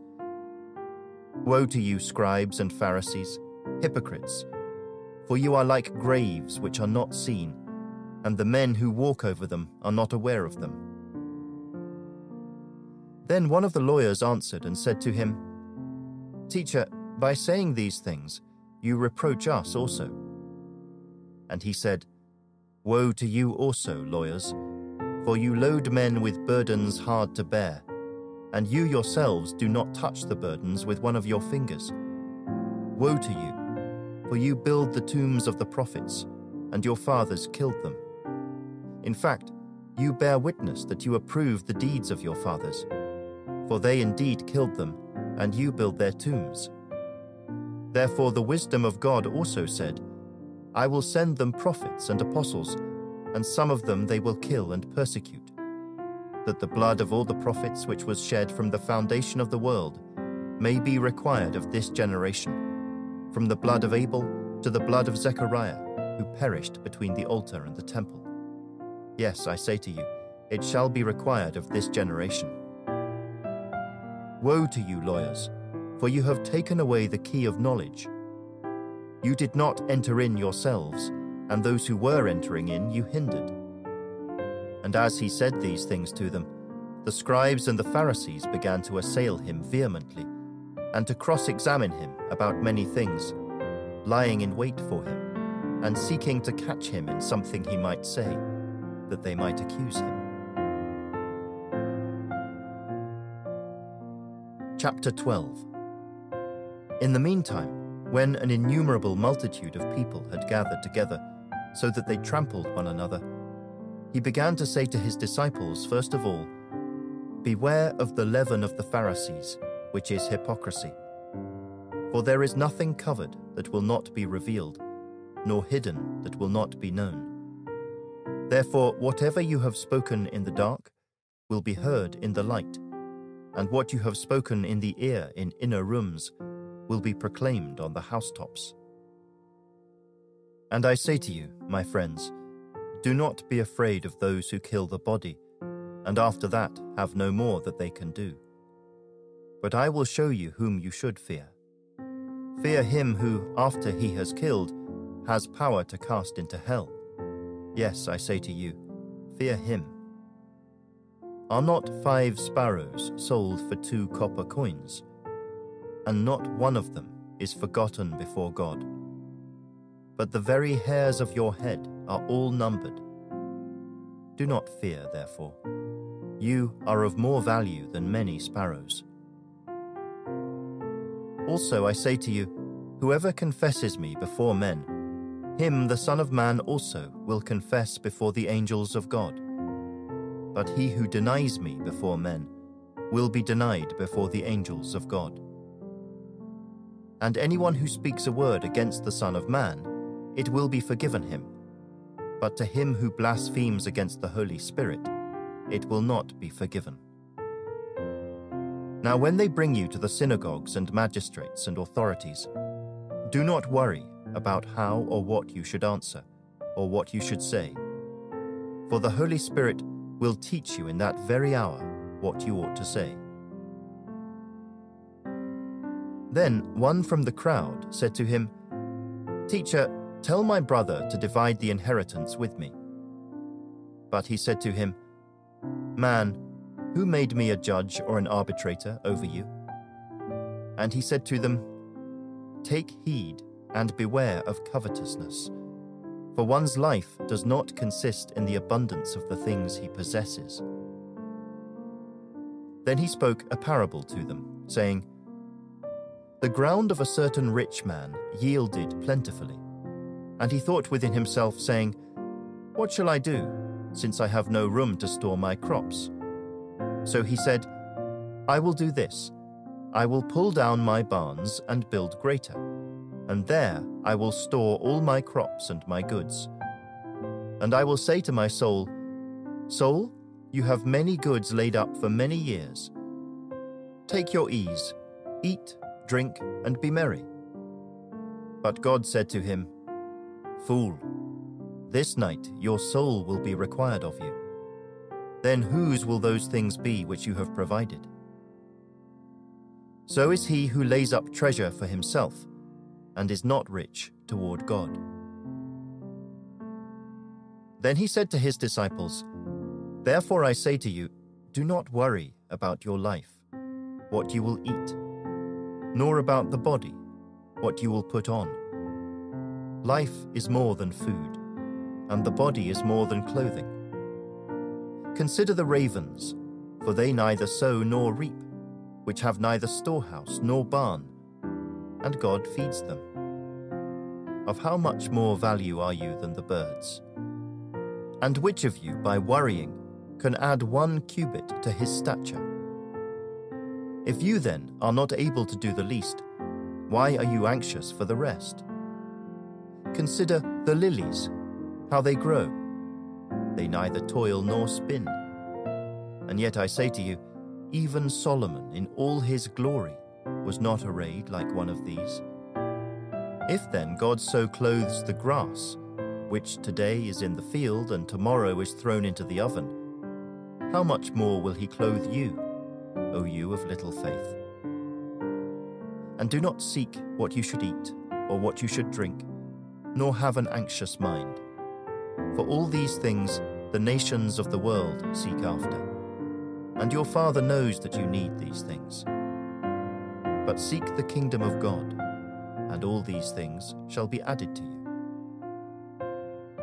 Do not fear, little flock, for it is your Father's good pleasure to give you the kingdom. Sell what you have and give alms. Provide yourselves money bags which do not grow old, a treasure in the heavens that does not fail, where no thief approaches nor moth destroys. For where your treasure is, there your heart will be also. Let your waist be girded and your lamps burning. And you yourselves be like men who wait for their master, when he will return from the wedding, that when he comes and knocks, they may open to him immediately. Blessed are those servants whom the master, when he comes, will find watching. Assuredly, I say to you that he will gird himself and have them sit down to eat, and will come and serve them. And if he should come in the 2nd watch, or come in the 3rd watch, and find them so, blessed are those servants. But know this, that if the master of the house had known what hour the thief would come, he would have watched and not allowed his house to be broken into. Therefore you also be ready, for the Son of Man is coming at an hour you do not expect. Then Peter said to him, Lord, do you speak this parable only to us, or to all people? And the Lord said, Who then is that faithful and wise steward, whom his master will make ruler over his household, to give them their portion of food in due season? Blessed is that servant whom his master will find so doing when he comes. Truly, I say to you that he will make him ruler over all that he has. But if that servant says in his heart, My master is delaying his coming, and begins to beat the male and female servants, and to eat and drink and be drunk, the master of that servant will come on a day when he is not looking for him, and at an hour when he is not aware, and will cut him in two, and appoint him his portion with the unbelievers. And that servant who knew his master's will, and did not prepare himself, or do according to his will, shall be beaten with many stripes. But he who did not know, yet committed things deserving of stripes, shall be beaten with few. For everyone to whom much is given, from him much will be required, and to whom much has been committed, of him they will ask the more. I came to send fire on the earth, and how I wish it were already kindled. But I have a baptism to be baptized with, and how distressed I am till it is accomplished. Do you suppose that I came to give peace on earth? I tell you, not at all, but rather division. For from now on, 5 in one house will be divided, 3 against 2, and 2 against 3. Father will be divided against son, and son against father, mother against daughter, and daughter against mother, mother-in-law against her daughter-in-law, and daughter-in-law against her mother-in-law. Then he also said to the multitudes, Whenever you see a cloud rising out of the west, immediately you say, A shower is coming, and so it is. And when you see the south wind blow, you say, 'There will be hot weather,' and there is. Hypocrites, you can discern the face of the sky and of the earth, but how is it you do not discern this time? Yes, and why, even of yourselves, do you not judge what is right? When you go with your adversary to the magistrate, make every effort along the way to settle with him, lest he drag you to the judge deliver you to the officer, and the officer throw you into prison. I tell you, you shall not depart from there till you have paid the very last mite." Chapter 13. There were present at that season some who told him about the Galileans, whose blood Pilate had mingled with their sacrifices. And Jesus answered and said to them, "Do you suppose that these Galileans were worse sinners than all other Galileans, because they suffered such things? I tell you, no. But unless you repent, you will all likewise perish. Or those 18 on whom the tower in Siloam fell and killed them, do you think that they were worse sinners than all other men who dwelt in Jerusalem? I tell you, no. But unless you repent, you will all likewise perish." He also spoke this parable. A certain man had a fig tree planted in his vineyard, and he came seeking fruit on it, and found none. Then he said to the keeper of his vineyard, "Look, for 3 years I have come seeking fruit on this fig tree, and find none. Cut it down. Why does it use up the ground?" But he answered and said to him, "Sir, let it alone this year also, until I dig around it and fertilize it. And if it bears fruit, well. But if not, after that you can cut it down." Now he was teaching in one of the synagogues on the Sabbath. And behold, there was a woman who had a spirit of infirmity 18 years, and was bent over and could in no way raise herself up. But when Jesus saw her, he called her to him, and said to her, "Woman, you are loosed from your infirmity." And he laid his hands on her, and immediately she was made straight, and glorified God. But the ruler of the synagogue answered with indignation, because Jesus had healed on the Sabbath. And he said to the crowd, "There are 6 days on which men ought to work. Therefore come and be healed on them, and not on the Sabbath day." The Lord then answered him and said, "Hypocrite, does not each one of you on the Sabbath loose his ox or donkey from the stall and lead it away to water it? So ought not this woman, being a daughter of Abraham, whom Satan has bound, think of it, for 18 years, be loosed from this bond on the Sabbath?" And when he said these things, all his adversaries were put to shame, and all the multitude rejoiced for all the glorious things that were done by him. Then he said, "What is the kingdom of God like, and to what shall I compare it? It is like a mustard seed, which a man took and put in his garden, and it grew, and became a large tree, and the birds of the air nested in its branches." And again he said, "To what shall I liken the kingdom of God? It is like leaven, which a woman took and hid in 3 measures of meal till it was all leavened." And he went through the cities and villages, teaching and journeying toward Jerusalem. Then one said to him, "Lord, are there few who are saved?" And he said to them, "Strive to enter through the narrow gate, for many, I say to you, will seek to enter and will not be able. When once the master of the house has risen up and shut the door, and you begin to stand outside and knock at the door, saying, 'Lord, Lord, open for us,' and he will answer and say to you, 'I do not know you, where you are from.' Then you will begin to say, 'We ate and drank in your presence, and you taught in our streets.' But he will say, I tell you, I do not know you, where you are from. Depart from me, all you workers of iniquity. There will be weeping and gnashing of teeth when you see Abraham and Isaac and Jacob and all the prophets in the kingdom of God, and yourselves thrust out. They will come from the east and the west, from the north and the south, and sit down in the kingdom of God. And indeed, there are last who will be first, and there are first who will be last.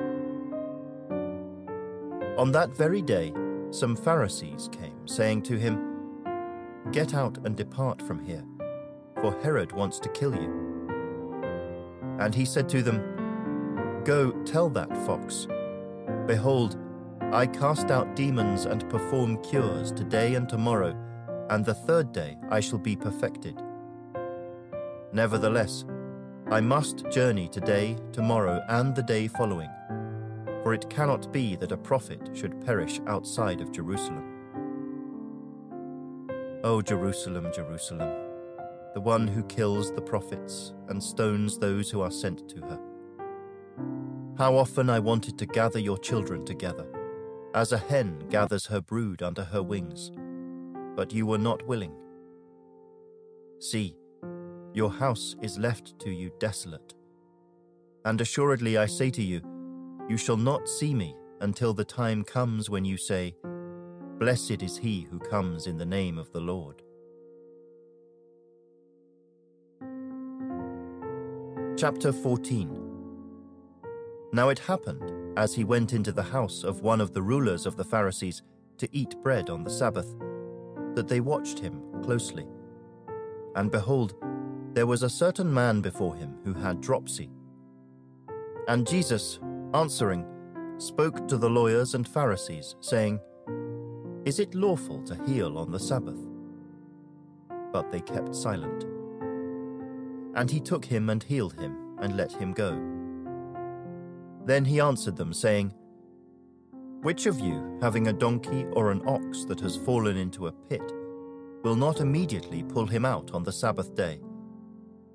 And they could not answer him regarding these things. So he told a parable to those who were invited, when he noted how they chose the best places, saying to them, "When you are invited by anyone to a wedding feast, do not sit down in the best place, lest one more honorable than you be invited by him. And he who invited you and him come and say to you, 'Give place to this man,' and then you begin with shame to take the lowest place. But when you are invited, go and sit down in the lowest place, so that when he who invited you comes, he may say to you, 'Friend, go up higher.' Then you will have glory in the presence of those who sit at the table with you. For whoever exalts himself will be humbled, and he who humbles himself will be exalted." Then he also said to him who invited him, "When you give a dinner or a supper, do not ask your friends, your brothers, your relatives, nor rich neighbors, lest they also invite you back, and you be repaid. But when you give a feast, invite the poor, the maimed, the lame, the blind, and you will be blessed, because they cannot repay you, for you shall be repaid at the resurrection of the just." Now, when one of those who sat at the table with him heard these things, he said to him, "Blessed is he who shall eat bread in the kingdom of God." Then he said to him, "A certain man gave a great supper and invited many, and sent his servant at supper time to say to those who were invited, 'Come, for all things are now ready.' But they all with one accord began to make excuses. The first said to him, 'I have bought a piece of ground, and I must go and see it. I ask you to have me excused.' And another said, 'I have bought 5 yoke of oxen, and I am going to test them. I ask you to have me excused.' Still another said, 'I have married a wife, and therefore I cannot come.' So that servant came and reported these things to his master. Then the master of the house, being angry, said to his servant, "Go out quickly into the streets and lanes of the city, and bring in here the poor and the maimed, and the lame and the blind." And the servant said, "Master, it is done as you commanded, and still there is room." Then the master said to the servant, "Go out into the highways and hedges, and compel them to come in, that my house may be filled. For I say to you, that none of those men who were invited shall taste my supper." Now great multitudes went with him. And he turned and said to them, "If anyone comes to me, and does not hate his father and mother, wife and children, brothers and sisters, yes, and his own life also, he cannot be my disciple. And whoever does not bear his cross and come after me cannot be my disciple. For which of you, intending to build a tower, does not sit down first and count the cost, whether he has enough to finish it, lest, after he has laid the foundation and is not able to finish, all who see it begin to mock him, saying, 'This man began to build and was not able to finish?' Or what king, going to make war against another king, does not sit down first and consider whether he is able with 10,000 to meet him who comes against him with 20,000? Or else, while the other is still a great way off, he sends a delegation and asks conditions of peace. So likewise, whoever of you does not forsake all that he has cannot be my disciple. Salt is good, but if the salt has lost its flavor, how shall it be seasoned? It is neither fit for the land nor for the dunghill, but men throw it out. He who has ears to hear, let him hear." Chapter 15. Then all the tax collectors and the sinners drew near to him to hear him. And the Pharisees and scribes complained, saying, "This man receives sinners and eats with them." So he spoke this parable to them, saying, "What man of you, having 100 sheep, if he loses one of them, does not leave the 99 in the wilderness, and go after the one which is lost until he finds it? And when he has found it, he lays it on his shoulders, rejoicing. And when he comes home, he calls together his friends and neighbors, saying to them, 'Rejoice with me, for I have found my sheep which was lost.' I say to you that likewise there will be more joy in heaven over one sinner who repents than over 99 just persons who need no repentance. Or what woman, having 10 silver coins, if she loses one coin, does not light a lamp, sweep the house, and search carefully until she finds it? And when she has found it, she calls her friends and neighbors together, saying, 'Rejoice with me, for I have found the piece which I lost.' Likewise, I say to you, there is joy in the presence of the angels of God over one sinner who repents." Then he said, "A certain man had 2 sons, and the younger of them said to his father, 'Father, give me the portion of goods that falls to me.' So he divided to them his livelihood. And not many days after, the younger son gathered all together, journeyed to a far country, and there wasted his possessions with prodigal living. But when he had spent all, there arose a severe famine in that land, and he began to be in want. Then he went and joined himself to a citizen of that country, and he sent him into his fields to feed swine. And he would gladly have filled his stomach with the pods that the swine ate, and no one gave him anything. But when he came to himself, he said, 'How many of my father's hired servants have bread enough and to spare, and I perish with hunger? I will arise and go to my father, and will say to him, Father, I have sinned against heaven and before you, and I am no longer worthy to be called your son. make me like one of your hired servants." And he arose and came to his father. But when he was still a great way off, his father saw him and had compassion, and ran and fell on his neck and kissed him. And the son said to him, "Father, I have sinned against heaven and in your sight, and am no longer worthy to be called your son." But the father said to his servants, "Bring out the best robe and put it on him, and put a ring on his hand and sandals on his feet. And bring the fatted calf here and kill it, and let us eat and be merry. For this my son was dead and is alive again. He was lost and is found." And they began to be merry.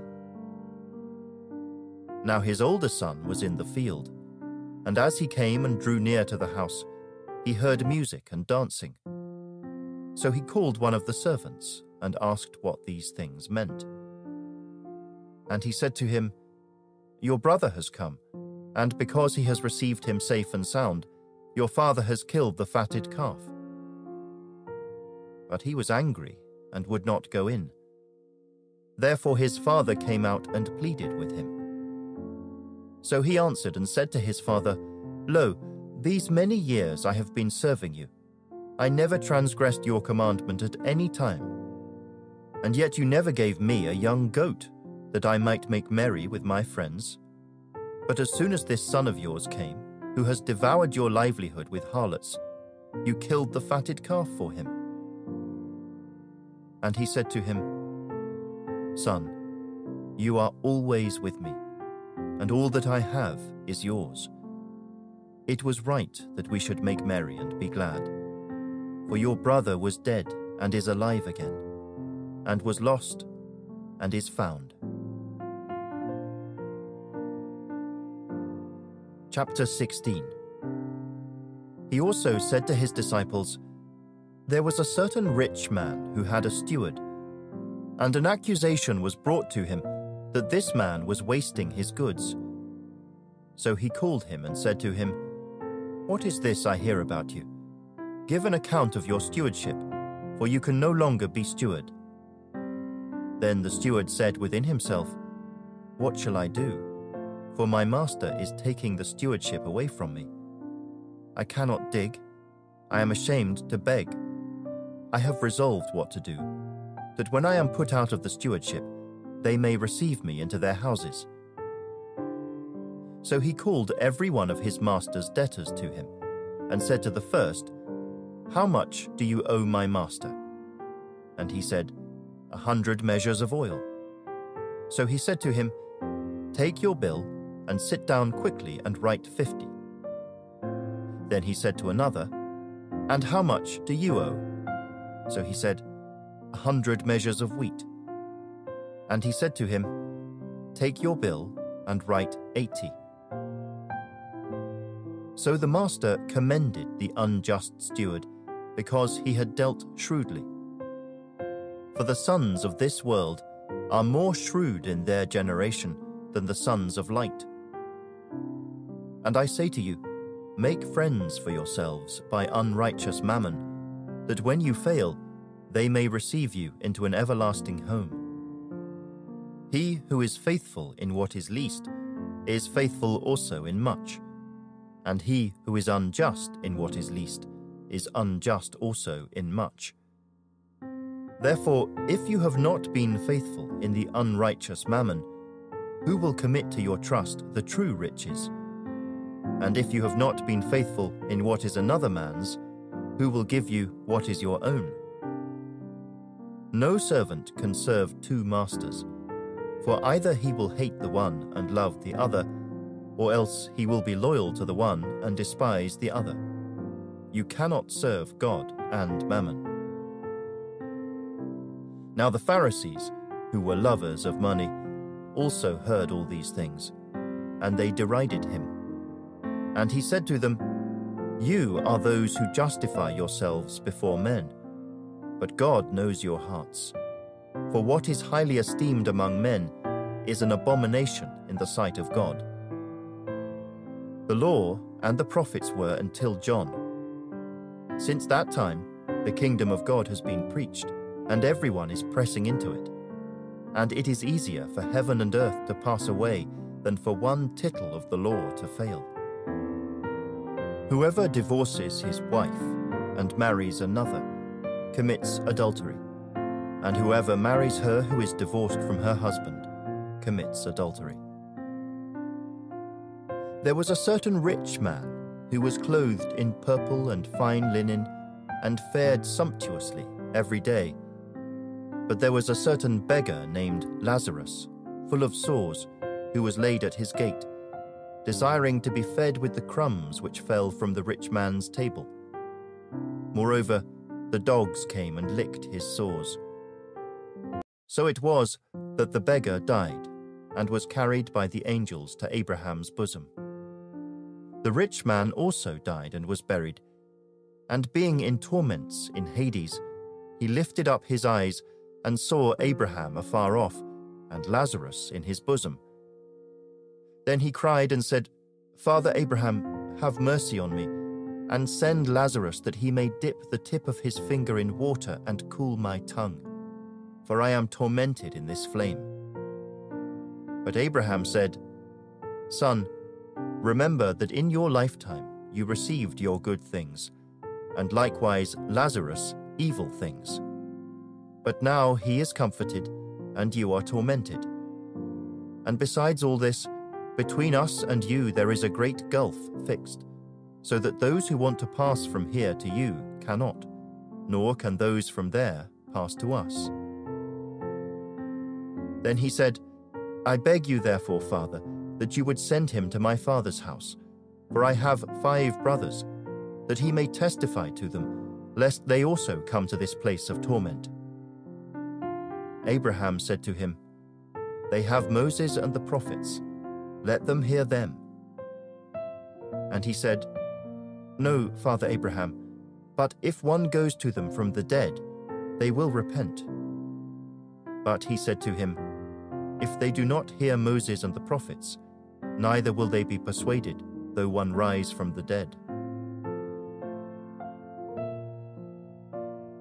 Chapter 17.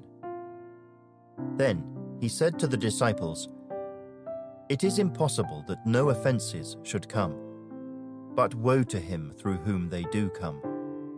It would be better for him if a millstone were hung around his neck and he were thrown into the sea, than that he should offend one of these little ones.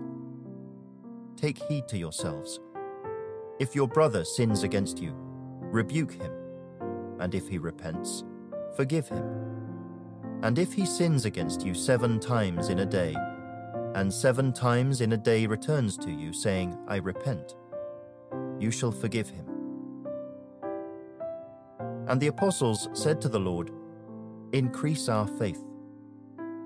So the Lord said, "If you have faith as a mustard seed, you can say to this mulberry tree, 'Be pulled up by the roots and be planted in the sea,' and it would obey you. And which of you, having a servant plowing or tending sheep, will say to him when he has come in from the field, 'Come at once and sit down to eat'? But will he not rather say to him, 'Prepare something for my supper, and gird yourself and serve me till I have eaten and drunk, and afterward you will eat and drink'? Does he thank that servant because he did the things that were commanded him? I think not.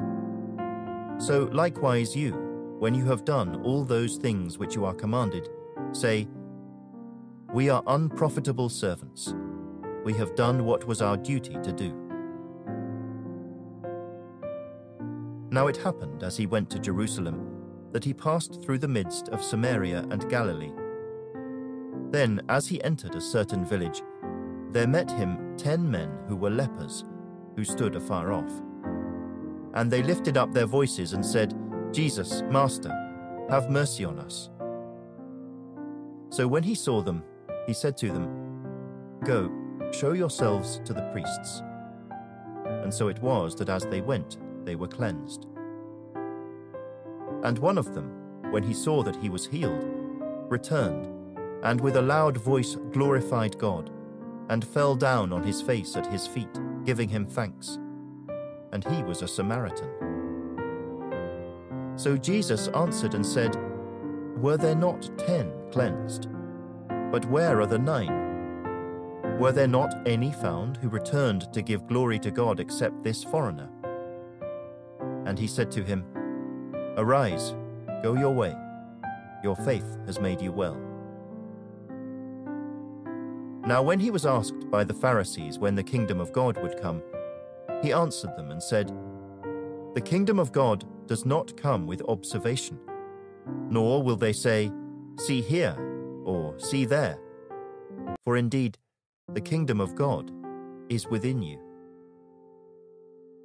Then he said to the disciples, "The days will come when you will desire to see one of the days of the Son of Man, and you will not see it. And they will say to you, 'Look here,' or 'Look there.' Do not go after them or follow them. For as the lightning that flashes out of one part under heaven shines to the other part under heaven, so also the Son of Man will be in his day. But first he must suffer many things, and be rejected by this generation. And as it was in the days of Noah, so it will be also in the days of the Son of Man. They ate, they drank, they married wives, they were given in marriage, until the day that Noah entered the ark, and the flood came and destroyed them all. Likewise, as it was also in the days of Lot, they ate, they drank, they bought, they sold, they planted, they built. But on the day that Lot went out of Sodom, it rained fire and brimstone from heaven, and destroyed them all. Even so will it be in the day when the Son of Man is revealed. In that day, he who is on the housetop, and his goods are in the house, let him not come down to take them away. And likewise the one who is in the field, let him not turn back. Remember Lot's wife. Whoever seeks to save his life will lose it, and whoever loses his life will preserve it. I tell you, in that night there will be 2 men in one bed. The one will be taken, and the other will be left. 2 women will be grinding together. The one will be taken, and the other left. 2 men will be in the field. The one will be taken, and the other left." And they answered and said to him, "Where, Lord?" So he said to them, "Wherever the body is, there the eagles will be gathered together." Chapter 18. Then he spoke a parable to them, that men always ought to pray and not lose heart, saying, "There was in a certain city a judge who did not fear God nor regard man. Now there was a widow in that city, and she came to him, saying, 'Get justice for me from my adversary.' And he would not for a while. But afterward he said within himself, 'Though I do not fear God nor regard man, yet because this widow troubles me, I will avenge her, lest by her continual coming she weary me.'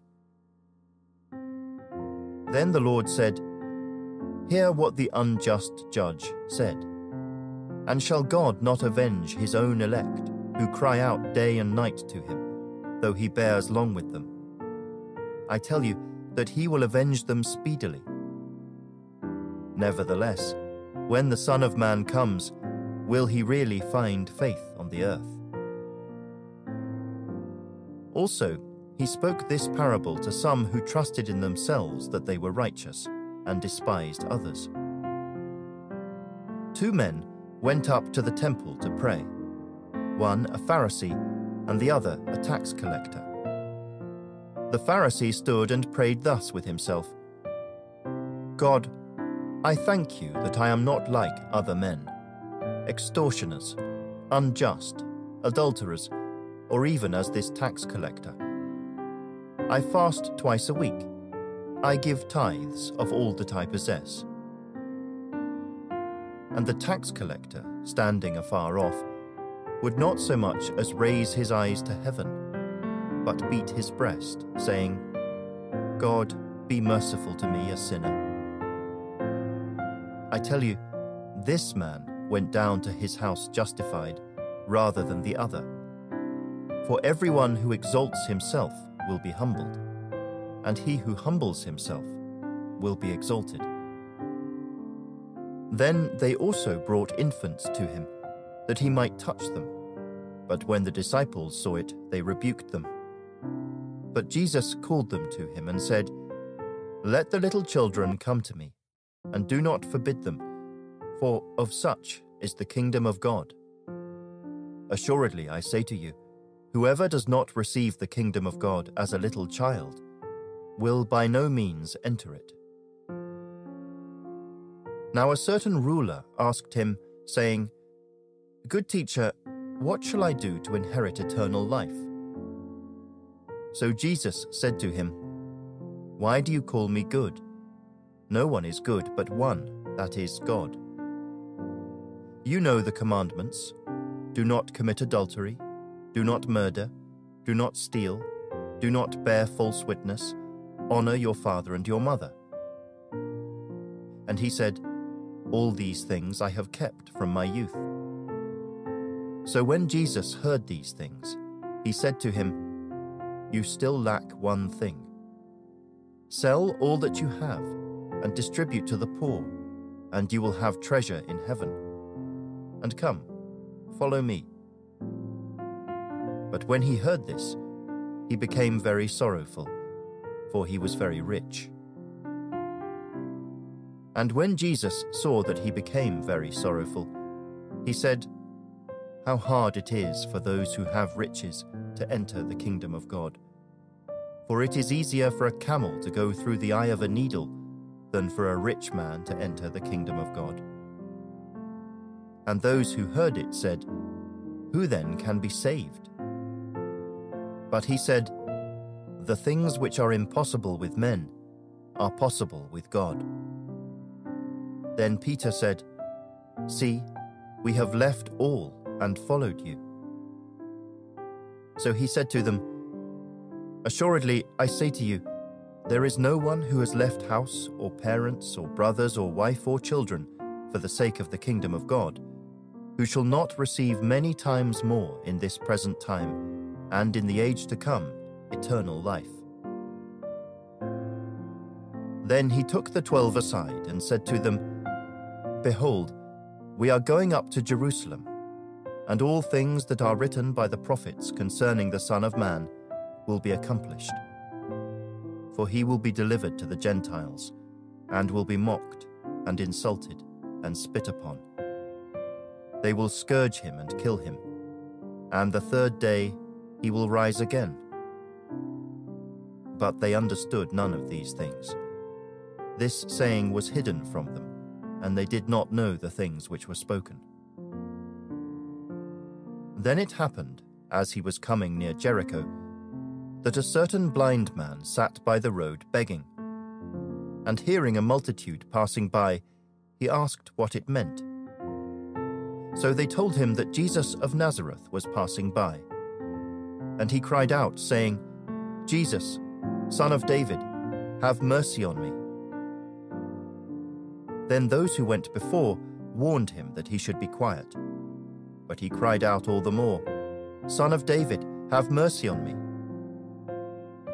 So Jesus stood still and commanded him to be brought to him. And when he had come near, he asked him, saying, "What do you want me to do for you?" He said, "Lord, that I may receive my sight."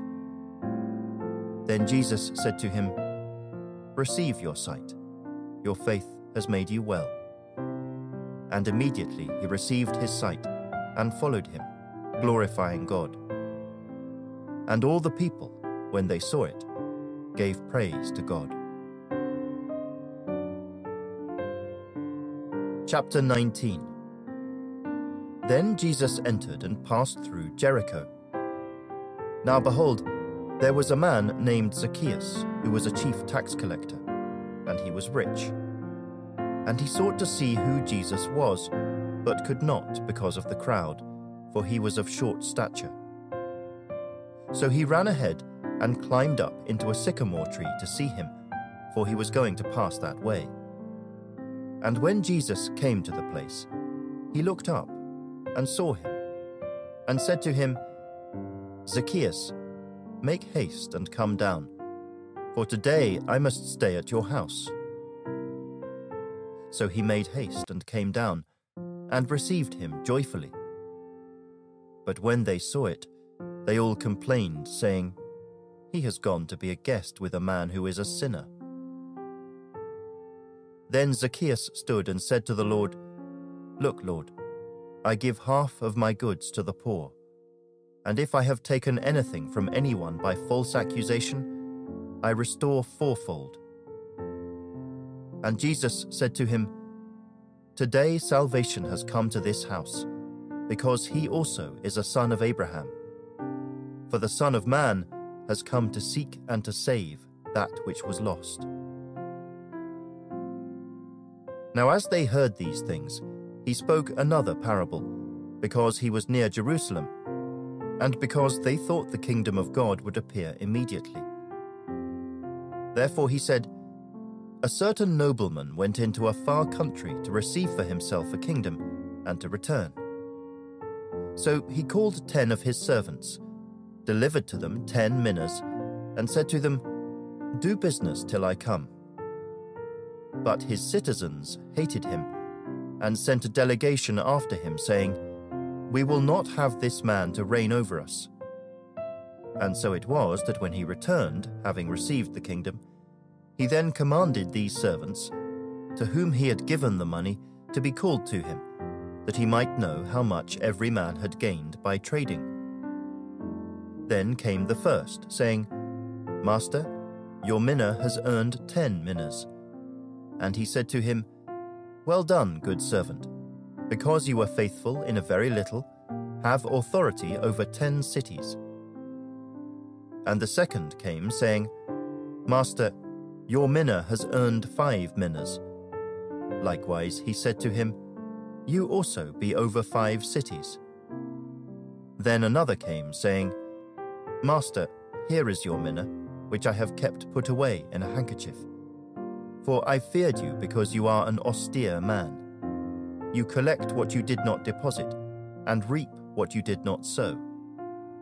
And he said to him, 'Out of your own mouth I will judge you, you wicked servant.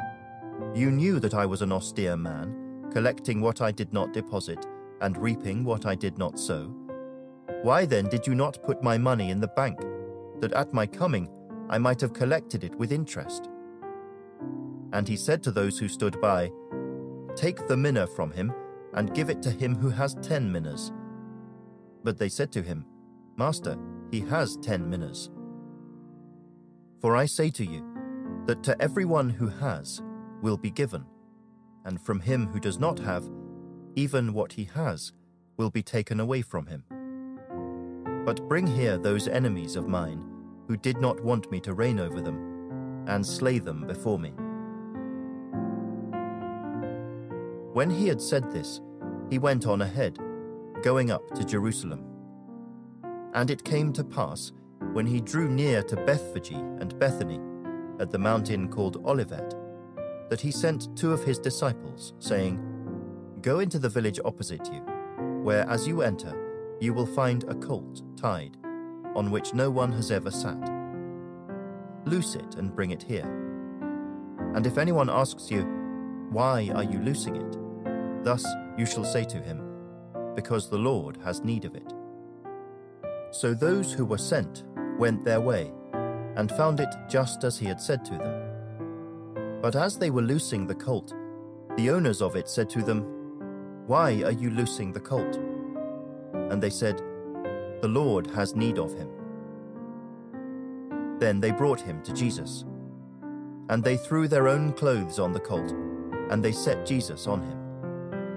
And as he went, many spread their clothes on the road.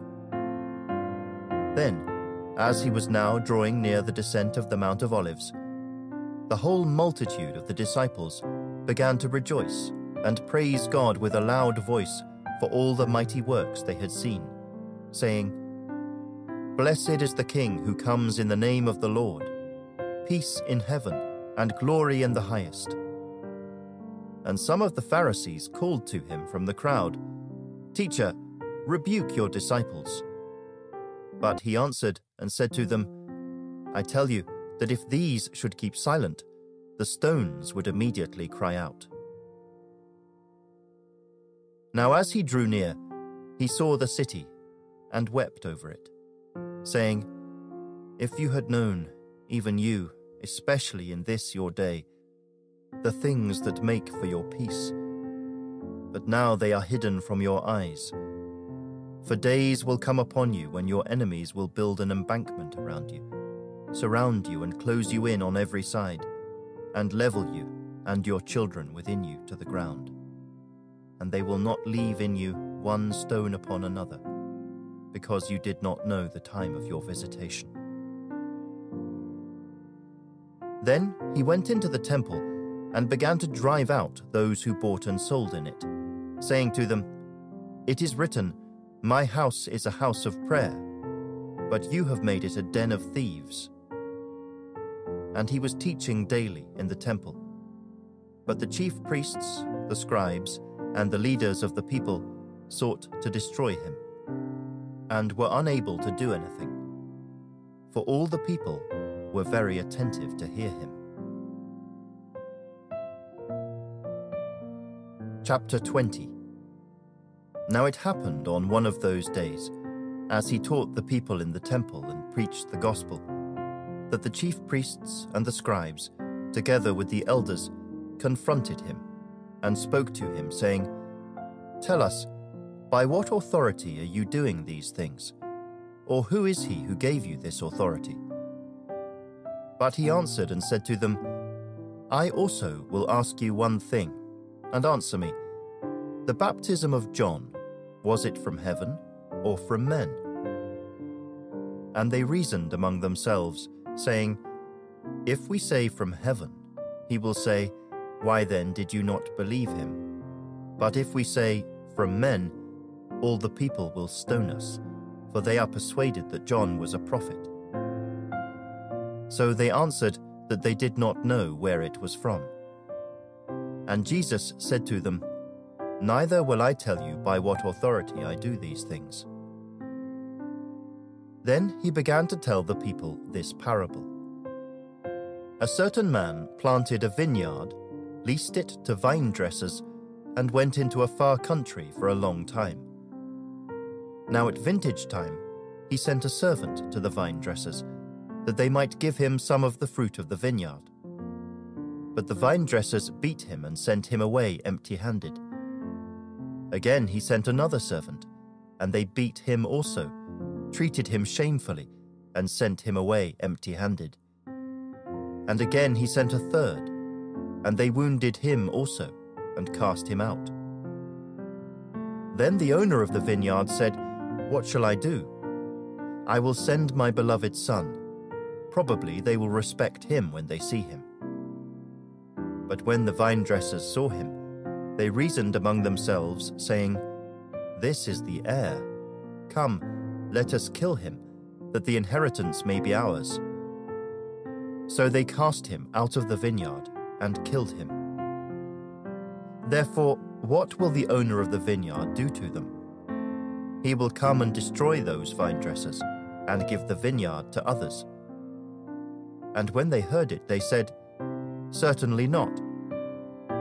Then he looked at them and said, "What then is this that is written?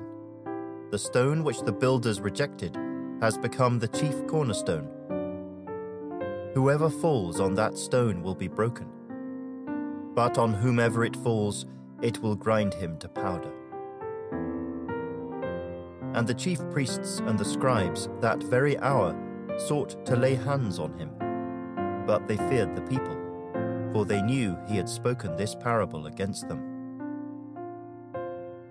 So they watched him, and sent spies who pretended to be righteous, that they might seize on his words, in order to deliver him to the power and the authority of the governor.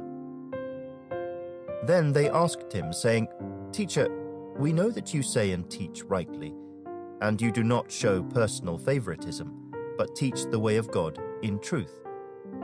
"Is it lawful for us to pay taxes to Caesar or not?" But he perceived their craftiness and said to them, "Why do you test me? Show me a denarius. Whose image and inscription does it have?" They answered and said, "Caesar's." And he said to them, "Render therefore to Caesar the things that are Caesar's, and to God the things that are God's." But they could not catch him in his words in the presence of the people, and they marveled at his answer and kept silent. Then some of the Sadducees, who deny that there is a resurrection, came to him and asked him, saying, "Teacher, Moses wrote to us that if a man's brother dies, having a wife, and he dies without children, his brother should take his wife and raise up offspring for his brother. Now there were 7 brothers, and the first took a wife and died without children. And the second took her as wife, and he died childless. Then the third took her, and in like manner the 7 also, and they left no children and died. Last of all, the woman died also. Therefore, in the resurrection, whose wife does she become? For all 7 had her as wife." Jesus answered and said to them, "The sons of this age marry and are given in marriage. But those who are counted worthy to attain that age and the resurrection from the dead neither marry nor are given in marriage. Nor can they die any more, for they are equal to the angels and are sons of God, being sons of the resurrection. But even Moses showed in the burning bush passage that the dead are raised, when he called the Lord the God of Abraham, the God of Isaac, and the God of Jacob. For he is not the God of the dead, but of the living, for all live to him." Then some of the scribes answered and said, "Teacher, you have spoken well." But after that they dared not question him any more. And he said to them, "How can they say that the Christ is the son of David? Now David himself said in the book of Psalms, 'The Lord said to my Lord, sit at my right hand, till I make your enemies your footstool.' Therefore David calls him Lord. How is he then his son?" Then, in the hearing of all the people, he said to his disciples, "Beware of the scribes, who desire to go around in long robes, love greetings in the marketplaces, the best seats in the synagogues, and the best places at feasts, who devour widows' houses, and for a pretense make long prayers. These will receive greater condemnation." Chapter 21. And he looked up and saw the rich putting their gifts into the treasury. And he saw also a certain poor widow putting in 2 mites. So he said, "Truly, I say to you that this poor widow has put in more than all. For all these, out of their abundance, have put in offerings for God. But she, out of her poverty, put in all the livelihood that she had." Then, as some spoke of the temple, how it was adorned with beautiful stones and donations, he said, "These things which you see, the days will come in which not one stone shall be left upon another that shall not be thrown down." So they asked him, saying, "Teacher, but when will these things be? And what sign will there be when these things are about to take place?" And he said, "Take heed that you not be deceived. For many will come in my name, saying, 'I am he,' and 'The time has drawn near.' Therefore do not go after them. But when you hear of wars and commotions, do not be terrified. For these things must come to pass first, but the end will not come immediately." Then he said to them, Nation will rise against nation, and kingdom against kingdom, and there will be great earthquakes in various places, and famines and pestilences, and there will be fearful sights and great signs from heaven. But before all these things, they will lay their hands on you and persecute you, delivering you up to the synagogues and prisons. You will be brought before kings and rulers for my name's sake. But it will turn out for you as an occasion for testimony. Therefore, settle it in your hearts not to meditate beforehand on what you will answer. For I will give you a mouth and wisdom which all your adversaries will not be able to contradict or resist. You will be betrayed even by parents and brothers, relatives and friends, and they will put some of you to death. And you will be hated by all for my name's sake. But not a hair of your head shall be lost. By your patience possess your souls. But when you see Jerusalem surrounded by armies, then know that its desolation is near. Then let those who are in Judea flee to the mountains. Let those who are in the midst of her depart. And let not those who are in the country enter her. For these are the days of vengeance, that all things which are written may be fulfilled. But woe to those who are pregnant, and to those who are nursing babies in those days. For there will be great distress in the land, and wrath upon this people. And they will fall by the edge of the sword, and be led away captive into all nations. And Jerusalem will be trampled by Gentiles, until the times of the Gentiles are fulfilled. And there will be signs in the sun, in the moon, and in the stars, and on the earth distress of nations, with perplexity, the sea and the waves roaring. Men's hearts failing them from fear and the expectation of those things which are coming on the earth, for the powers of the heavens will be shaken. Then they will see the Son of Man coming in a cloud with power and great glory. Now when these things begin to happen, look up and lift up your heads, because your redemption draws near. Then he spoke to them a parable. Look at the fig tree and all the trees. When they are already budding, you see and know for yourselves that summer is now near. So you also, when you see these things happening, know that the kingdom of God is near. Assuredly, I say to you, this generation will by no means pass away till all things take place. Heaven and earth will pass away, but my words will by no means pass away. But take heed to yourselves, lest your hearts be weighed down with carousing, drunkenness, and cares of this life, and that day come on you unexpectedly. For it will come as a snare on all those who dwell on the face of the whole earth. Watch, therefore, and pray always that you may be counted worthy to escape all these things that will come to pass, and to stand before the Son of Man. And in the daytime he was teaching in the temple, but at night he went out and stayed on the mountain called Olivet. Then early in the morning, all the people came to him in the temple to hear him. Chapter 22. Now the feast of unleavened bread drew near, which is called Passover. And the chief priests and the scribes sought how they might kill him, for they feared the people. Then Satan entered Judas, surnamed Iscariot, who was numbered among the 12. So he went his way and conferred with the chief priests and captains how he might betray him to them. And they were glad and agreed to give him money.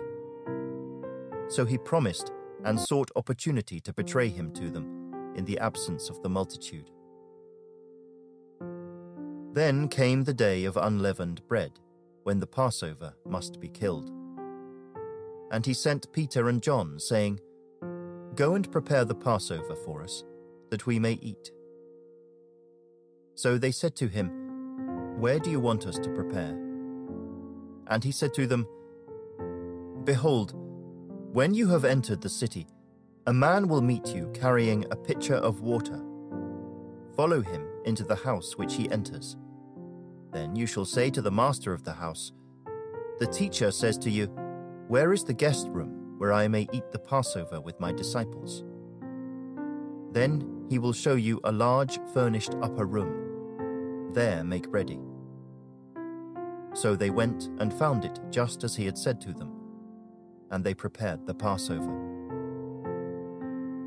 When the hour had come, he sat down, and the 12 apostles with him. Then he said to them, "With fervent desire I have desired to eat this Passover with you before I suffer. For I say to you, I will no longer eat of it until it is fulfilled in the kingdom of God." Then he took the cup and gave thanks, and said, "Take this and divide it among yourselves. For I say to you, I will not drink of the fruit of the vine until the kingdom of God comes." And he took bread, gave thanks, and broke it, and gave it to them, saying, "This is my body which is given for you. Do this in remembrance of me." Likewise, he also took the cup after supper, saying, "This cup is the new covenant in my blood, which is shed for you. But behold, the hand of my betrayer is with me on the table. And truly the Son of Man goes as it has been determined, but woe to that man by whom he is betrayed." Then they began to question among themselves which of them it was who would do this thing. Now there was also a dispute among them as to which of them should be considered the greatest. And he said to them, "The kings of the Gentiles exercise lordship over them, and those who exercise authority over them are called benefactors. But not so among you. On the contrary, he who is greatest among you, let him be as the younger, and he who governs as he who serves. For who is greater, he who sits at the table or he who serves? Is it not he who sits at the table? Yet I am among you as the one who serves. But you are those who have continued with me in my trials. And I bestow upon you a kingdom, just as my Father bestowed one upon me, that you may eat and drink at my table in my kingdom, and sit on thrones, judging the 12 tribes of Israel." And the Lord said, "Simon, Simon, indeed, Satan has asked for you, that he may sift you as wheat. But I have prayed for you, that your faith should not fail. And when you have returned to me, strengthen your brethren." But he said to him, "Lord, I am ready to go with you, both to prison and to death."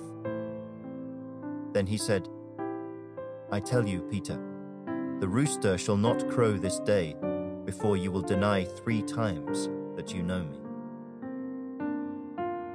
And he said to them, "When I sent you without money, bag, knapsack, and sandals, did you lack anything?" So they said, "Nothing." Then he said to them, "But now he who has a money bag, let him take it, and likewise a knapsack. And he who has no sword, let him sell his garment and buy one. For I say to you that this which is written must still be accomplished in me." And he was numbered with the transgressors. For the things concerning me have an end. So they said, "Lord, look, here are 2 swords." And he said to them, "It is enough." Coming out, he went to the Mount of Olives, as he was accustomed, and his disciples also followed him. When he came to the place, he said to them, "Pray that you may not enter into temptation." And he was withdrawn from them about a stone's throw, and he knelt down and prayed, saying, "Father, if it is your will, take this cup away from me. Nevertheless, not my will but yours be done." Then an angel appeared to him from heaven, strengthening him. And being in agony, he prayed more earnestly. Then his sweat became like great drops of blood falling down to the ground. When he rose up from prayer and had come to his disciples, he found them sleeping from sorrow. Then he said to them, "Why do you sleep? Rise and pray, lest you enter into temptation." And while he was still speaking, behold, a multitude, and he who was called Judas, one of the 12, went before them and drew near to Jesus to kiss him. But Jesus said to him, "Judas, are you betraying the Son of Man with a kiss?" When those around him saw what was going to happen, they said to him, "Lord, shall we strike with the sword?" And one of them struck the servant of the high priest and cut off his right ear. But Jesus answered and said, "Permit even this." And he touched his ear and healed him. Then Jesus said to the chief priests, captains of the temple, and the elders who had come to him, "Have you come out as against a robber with swords and clubs? When I was with you daily in the temple, you did not try to seize me. But this is your hour and the power of darkness." Having arrested him, they led him and brought him into the high priest's house. But Peter followed at a distance. Now when they had kindled a fire in the midst of the courtyard and sat down together, Peter sat among them. And a certain servant girl, seeing him as he sat by the fire, looked intently at him, and said, "This man was also with him." But he denied him, saying, "Woman, I do not know him." And after a little while, another saw him and said, "You also are of them." But Peter said, "Man, I am not." Then, after about an hour had passed, another confidently affirmed, saying, "Surely this fellow also was with him, for he is a Galilean." But Peter said, "Man, I do not know what you are saying." Immediately, while he was still speaking, the rooster crowed. And the Lord turned and looked at Peter. Then Peter remembered the word of the Lord, how he had said to him, "Before the rooster crows, you will deny me 3 times." So Peter went out and wept bitterly. Now the men who held Jesus mocked him and beat him. And having blindfolded him, they struck him on the face and asked him, saying, "Prophesy, who is the one who struck you?" And many other things they blasphemously spoke against him. As soon as it was day, the elders of the people, both chief priests and scribes, came together and led him into their council, saying, "If you are the Christ, tell us." But he said to them, "If I tell you, you will by no means believe.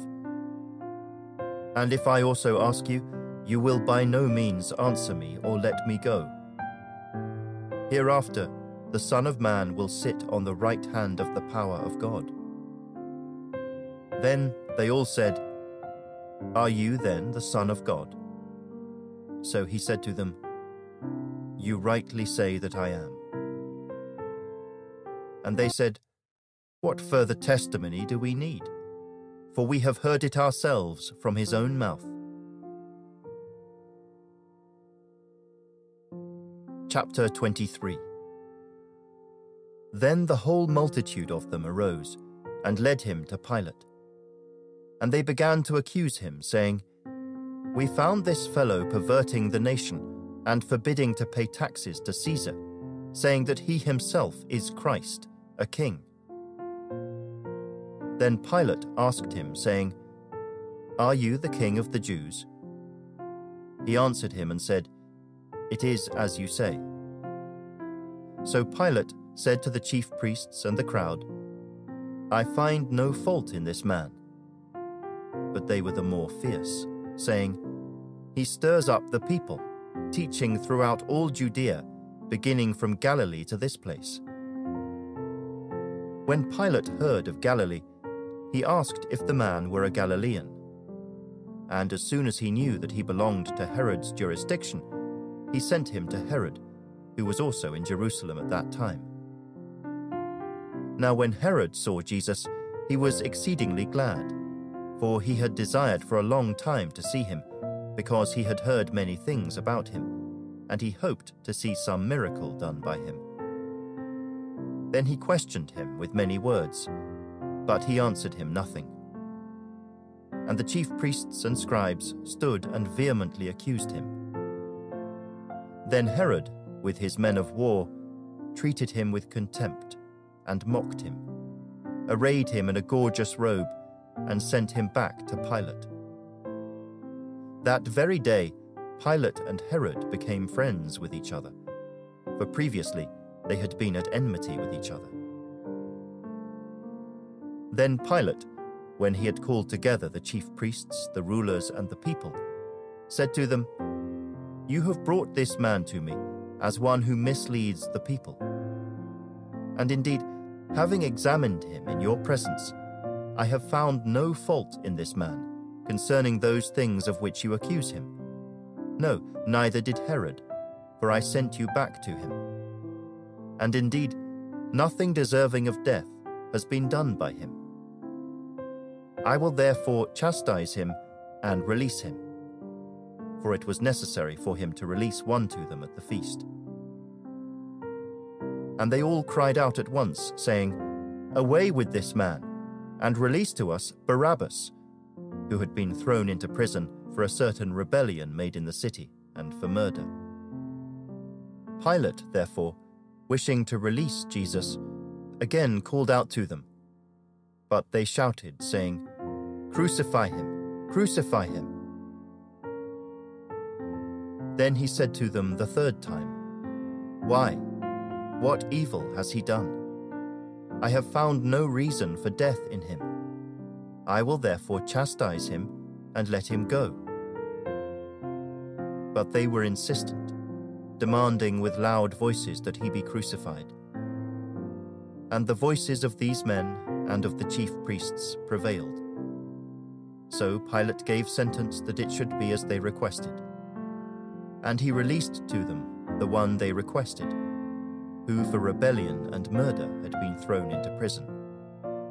But he delivered Jesus to their will. Now as they led him away, they laid hold of a certain man, Simon, a Cyrenian, who was coming from the country. And on him they laid the cross, that he might bear it after Jesus. And a great multitude of the people followed him, and women who also mourned and lamented him. But Jesus, turning to them, said, "Daughters of Jerusalem, do not weep for me, but weep for yourselves and for your children. For indeed the days are coming in which they will say, 'Blessed are the barren, wombs that never bore, and breasts which never nursed.' Then they will begin to say to the mountains, 'Fall on us,' and to the hills, 'Cover us.' For if they do these things in the green wood, what will be done in the dry?" There were also 2 others, criminals, led with him to be put to death. And when they had come to the place called Calvary, there they crucified him and the criminals, one on the right hand and the other on the left. Then Jesus said, "Father, forgive them, for they do not know what they do." And they divided his garments and cast lots. And the people stood looking on. But even the rulers with them sneered, saying, "He saved others. Let him save himself if he is the Christ, the chosen of God." The soldiers also mocked him, coming and offering him sour wine and saying, "If you are the king of the Jews, save yourself." and an inscription also was written over him in letters of Greek, Latin, and Hebrew. "This is the King of the Jews." Then one of the criminals who were hanged blasphemed him, saying, "If you are the Christ, save yourself and us." But the other, answering, rebuked him, saying, "Do you not even fear God, seeing you are under the same condemnation? And we indeed justly, for we receive the due reward of our deeds. But this man has done nothing wrong." Then he said to Jesus, "Lord, remember me when you come into your kingdom." And Jesus said to him, "Assuredly, I say to you, today you will be with me in paradise." Now it was about the 6th hour, and there was darkness over all the earth until the 9th hour. Then the sun was darkened, and the veil of the temple was torn in two. And when Jesus had cried out with a loud voice, he said, "Father, into your hands I commit my spirit." Having said this, he breathed his last. So when the centurion saw what had happened, he glorified God, saying, "Certainly, this was a righteous man." And the whole crowd who came together to that sight, seeing what had been done, beat their breasts and returned. But all his acquaintances and the women who followed him from Galilee stood at a distance, watching these things. Now behold, there was a man named Joseph, a council member, a good and just man. He had not consented to their decision and deed. He was from Arimathea, a city of the Jews, who himself was also waiting for the kingdom of God. This man went to Pilate and asked for the body of Jesus. Then he took it down, wrapped it in linen, and laid it in a tomb that was hewn out of the rock, where no one had ever lain before. That day was the preparation, and the Sabbath drew near. And the women who had come with him from Galilee followed after, and they observed the tomb and how his body was laid. Then they returned and prepared spices and fragrant oils, and they rested on the Sabbath, according to the commandment. Chapter 24. Now on the first day of the week, very early in the morning, they and certain other women with them came to the tomb, bringing the spices which they had prepared. But they found the stone rolled away from the tomb. Then they went in and did not find the body of the Lord Jesus. And it happened, as they were greatly perplexed about this, that behold, 2 men stood by them in shining garments. Then, as they were afraid and bowed their faces to the earth, they said to them, "Why do you seek the living among the dead? He is not here, but is risen. Remember how he spoke to you when he was still in Galilee, saying, 'The Son of Man must be delivered into the hands of sinful men, and be crucified, and the 3rd day rise again.'" And they remembered his words. Then they returned from the tomb, and told all these things to the 11, and to all the rest. It was Mary Magdalene, Joanna, Mary the mother of James, and the other women with them, who told these things to the apostles. And their words seemed to them like idle tales, and they did not believe them. But Peter arose and ran to the tomb, and stooping down, he saw the linen cloths lying by themselves. And he departed, marveling to himself at what had happened. Now behold, 2 of them were traveling that same day to a village called Emmaus, which was 7 miles from Jerusalem. and they talked together of all these things which had happened. So it was, while they conversed and reasoned, that Jesus himself drew near and went with them. But their eyes were restrained, so that they did not know him. And he said to them, "What kind of conversation is this that you have with one another as you walk and are sad?" Then the one whose name was Cleopas answered and said to him, "Are you the only stranger in Jerusalem, and have you not known the things which happened there in these days?" And he said to them, "What things?" So they said to him, "The things concerning Jesus of Nazareth, who was a prophet, mighty in deed and word before God and all the people, and how the chief priests and our rulers delivered him to be condemned to death and crucified him. But we were hoping that it was he who was going to redeem Israel. Indeed, besides all this, today is the third day since these things happened. Yes, and certain women of our company, who arrived at the tomb early, astonished us. When they did not find his body, they came saying that they had also seen a vision of angels who said he was alive. And certain of those who were with us went to the tomb and found it just as the women had said, but him they did not see." Then he said to them, "O foolish ones, and slow of heart to believe in all that the prophets have spoken. Ought not the Christ to have suffered these things and to enter into his glory?" And beginning at Moses and all the prophets, he expounded to them in all the scriptures the things concerning himself. Then they drew near to the village where they were going, and he indicated that he would have gone farther.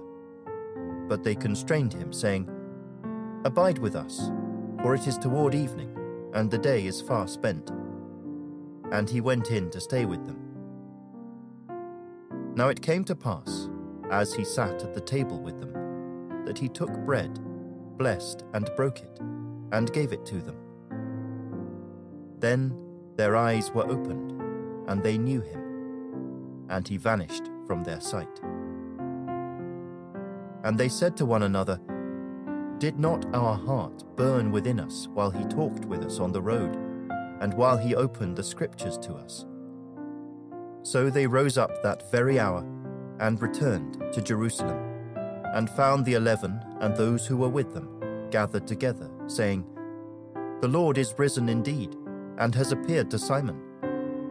And they told about the things that had happened on the road, and how he was known to them in the breaking of bread. Now as they said these things, Jesus himself stood in the midst of them, and said to them, "Peace to you." But they were terrified and frightened, and supposed they had seen a spirit. And he said to them, "Why are you troubled? And why do doubts arise in your hearts? Behold, my hands and my feet, that it is I myself. Handle me, and see, for a spirit does not have flesh and bones, as you see I have." When he had said this, he showed them his hands and his feet. But while they still did not believe for joy and marveled, he said to them, "Have you any food here?" So they gave him a piece of a broiled fish and some honeycomb, and he took it and ate in their presence. Then he said to them, "These are the words which I spoke to you while I was still with you, that all things must be fulfilled which were written in the law of Moses and the prophets and the Psalms concerning me." And he opened their understanding, that they might comprehend the scriptures. Then he said to them, "Thus it is written, and thus it was necessary for the Christ to suffer and to rise from the dead the third day, and that repentance and remission of sins should be preached in his name to all nations, beginning at Jerusalem. And you are witnesses of these things. Behold, I send the promise of my Father upon you. But tarry in the city of Jerusalem until you are endued with power from on high." And he led them out as far as Bethany. And he lifted up his hands and blessed them. Now it came to pass, while he blessed them, that he was parted from them, and carried up into heaven. And they worshipped him, and returned to Jerusalem with great joy, and were continually in the temple, praising and blessing God. Amen.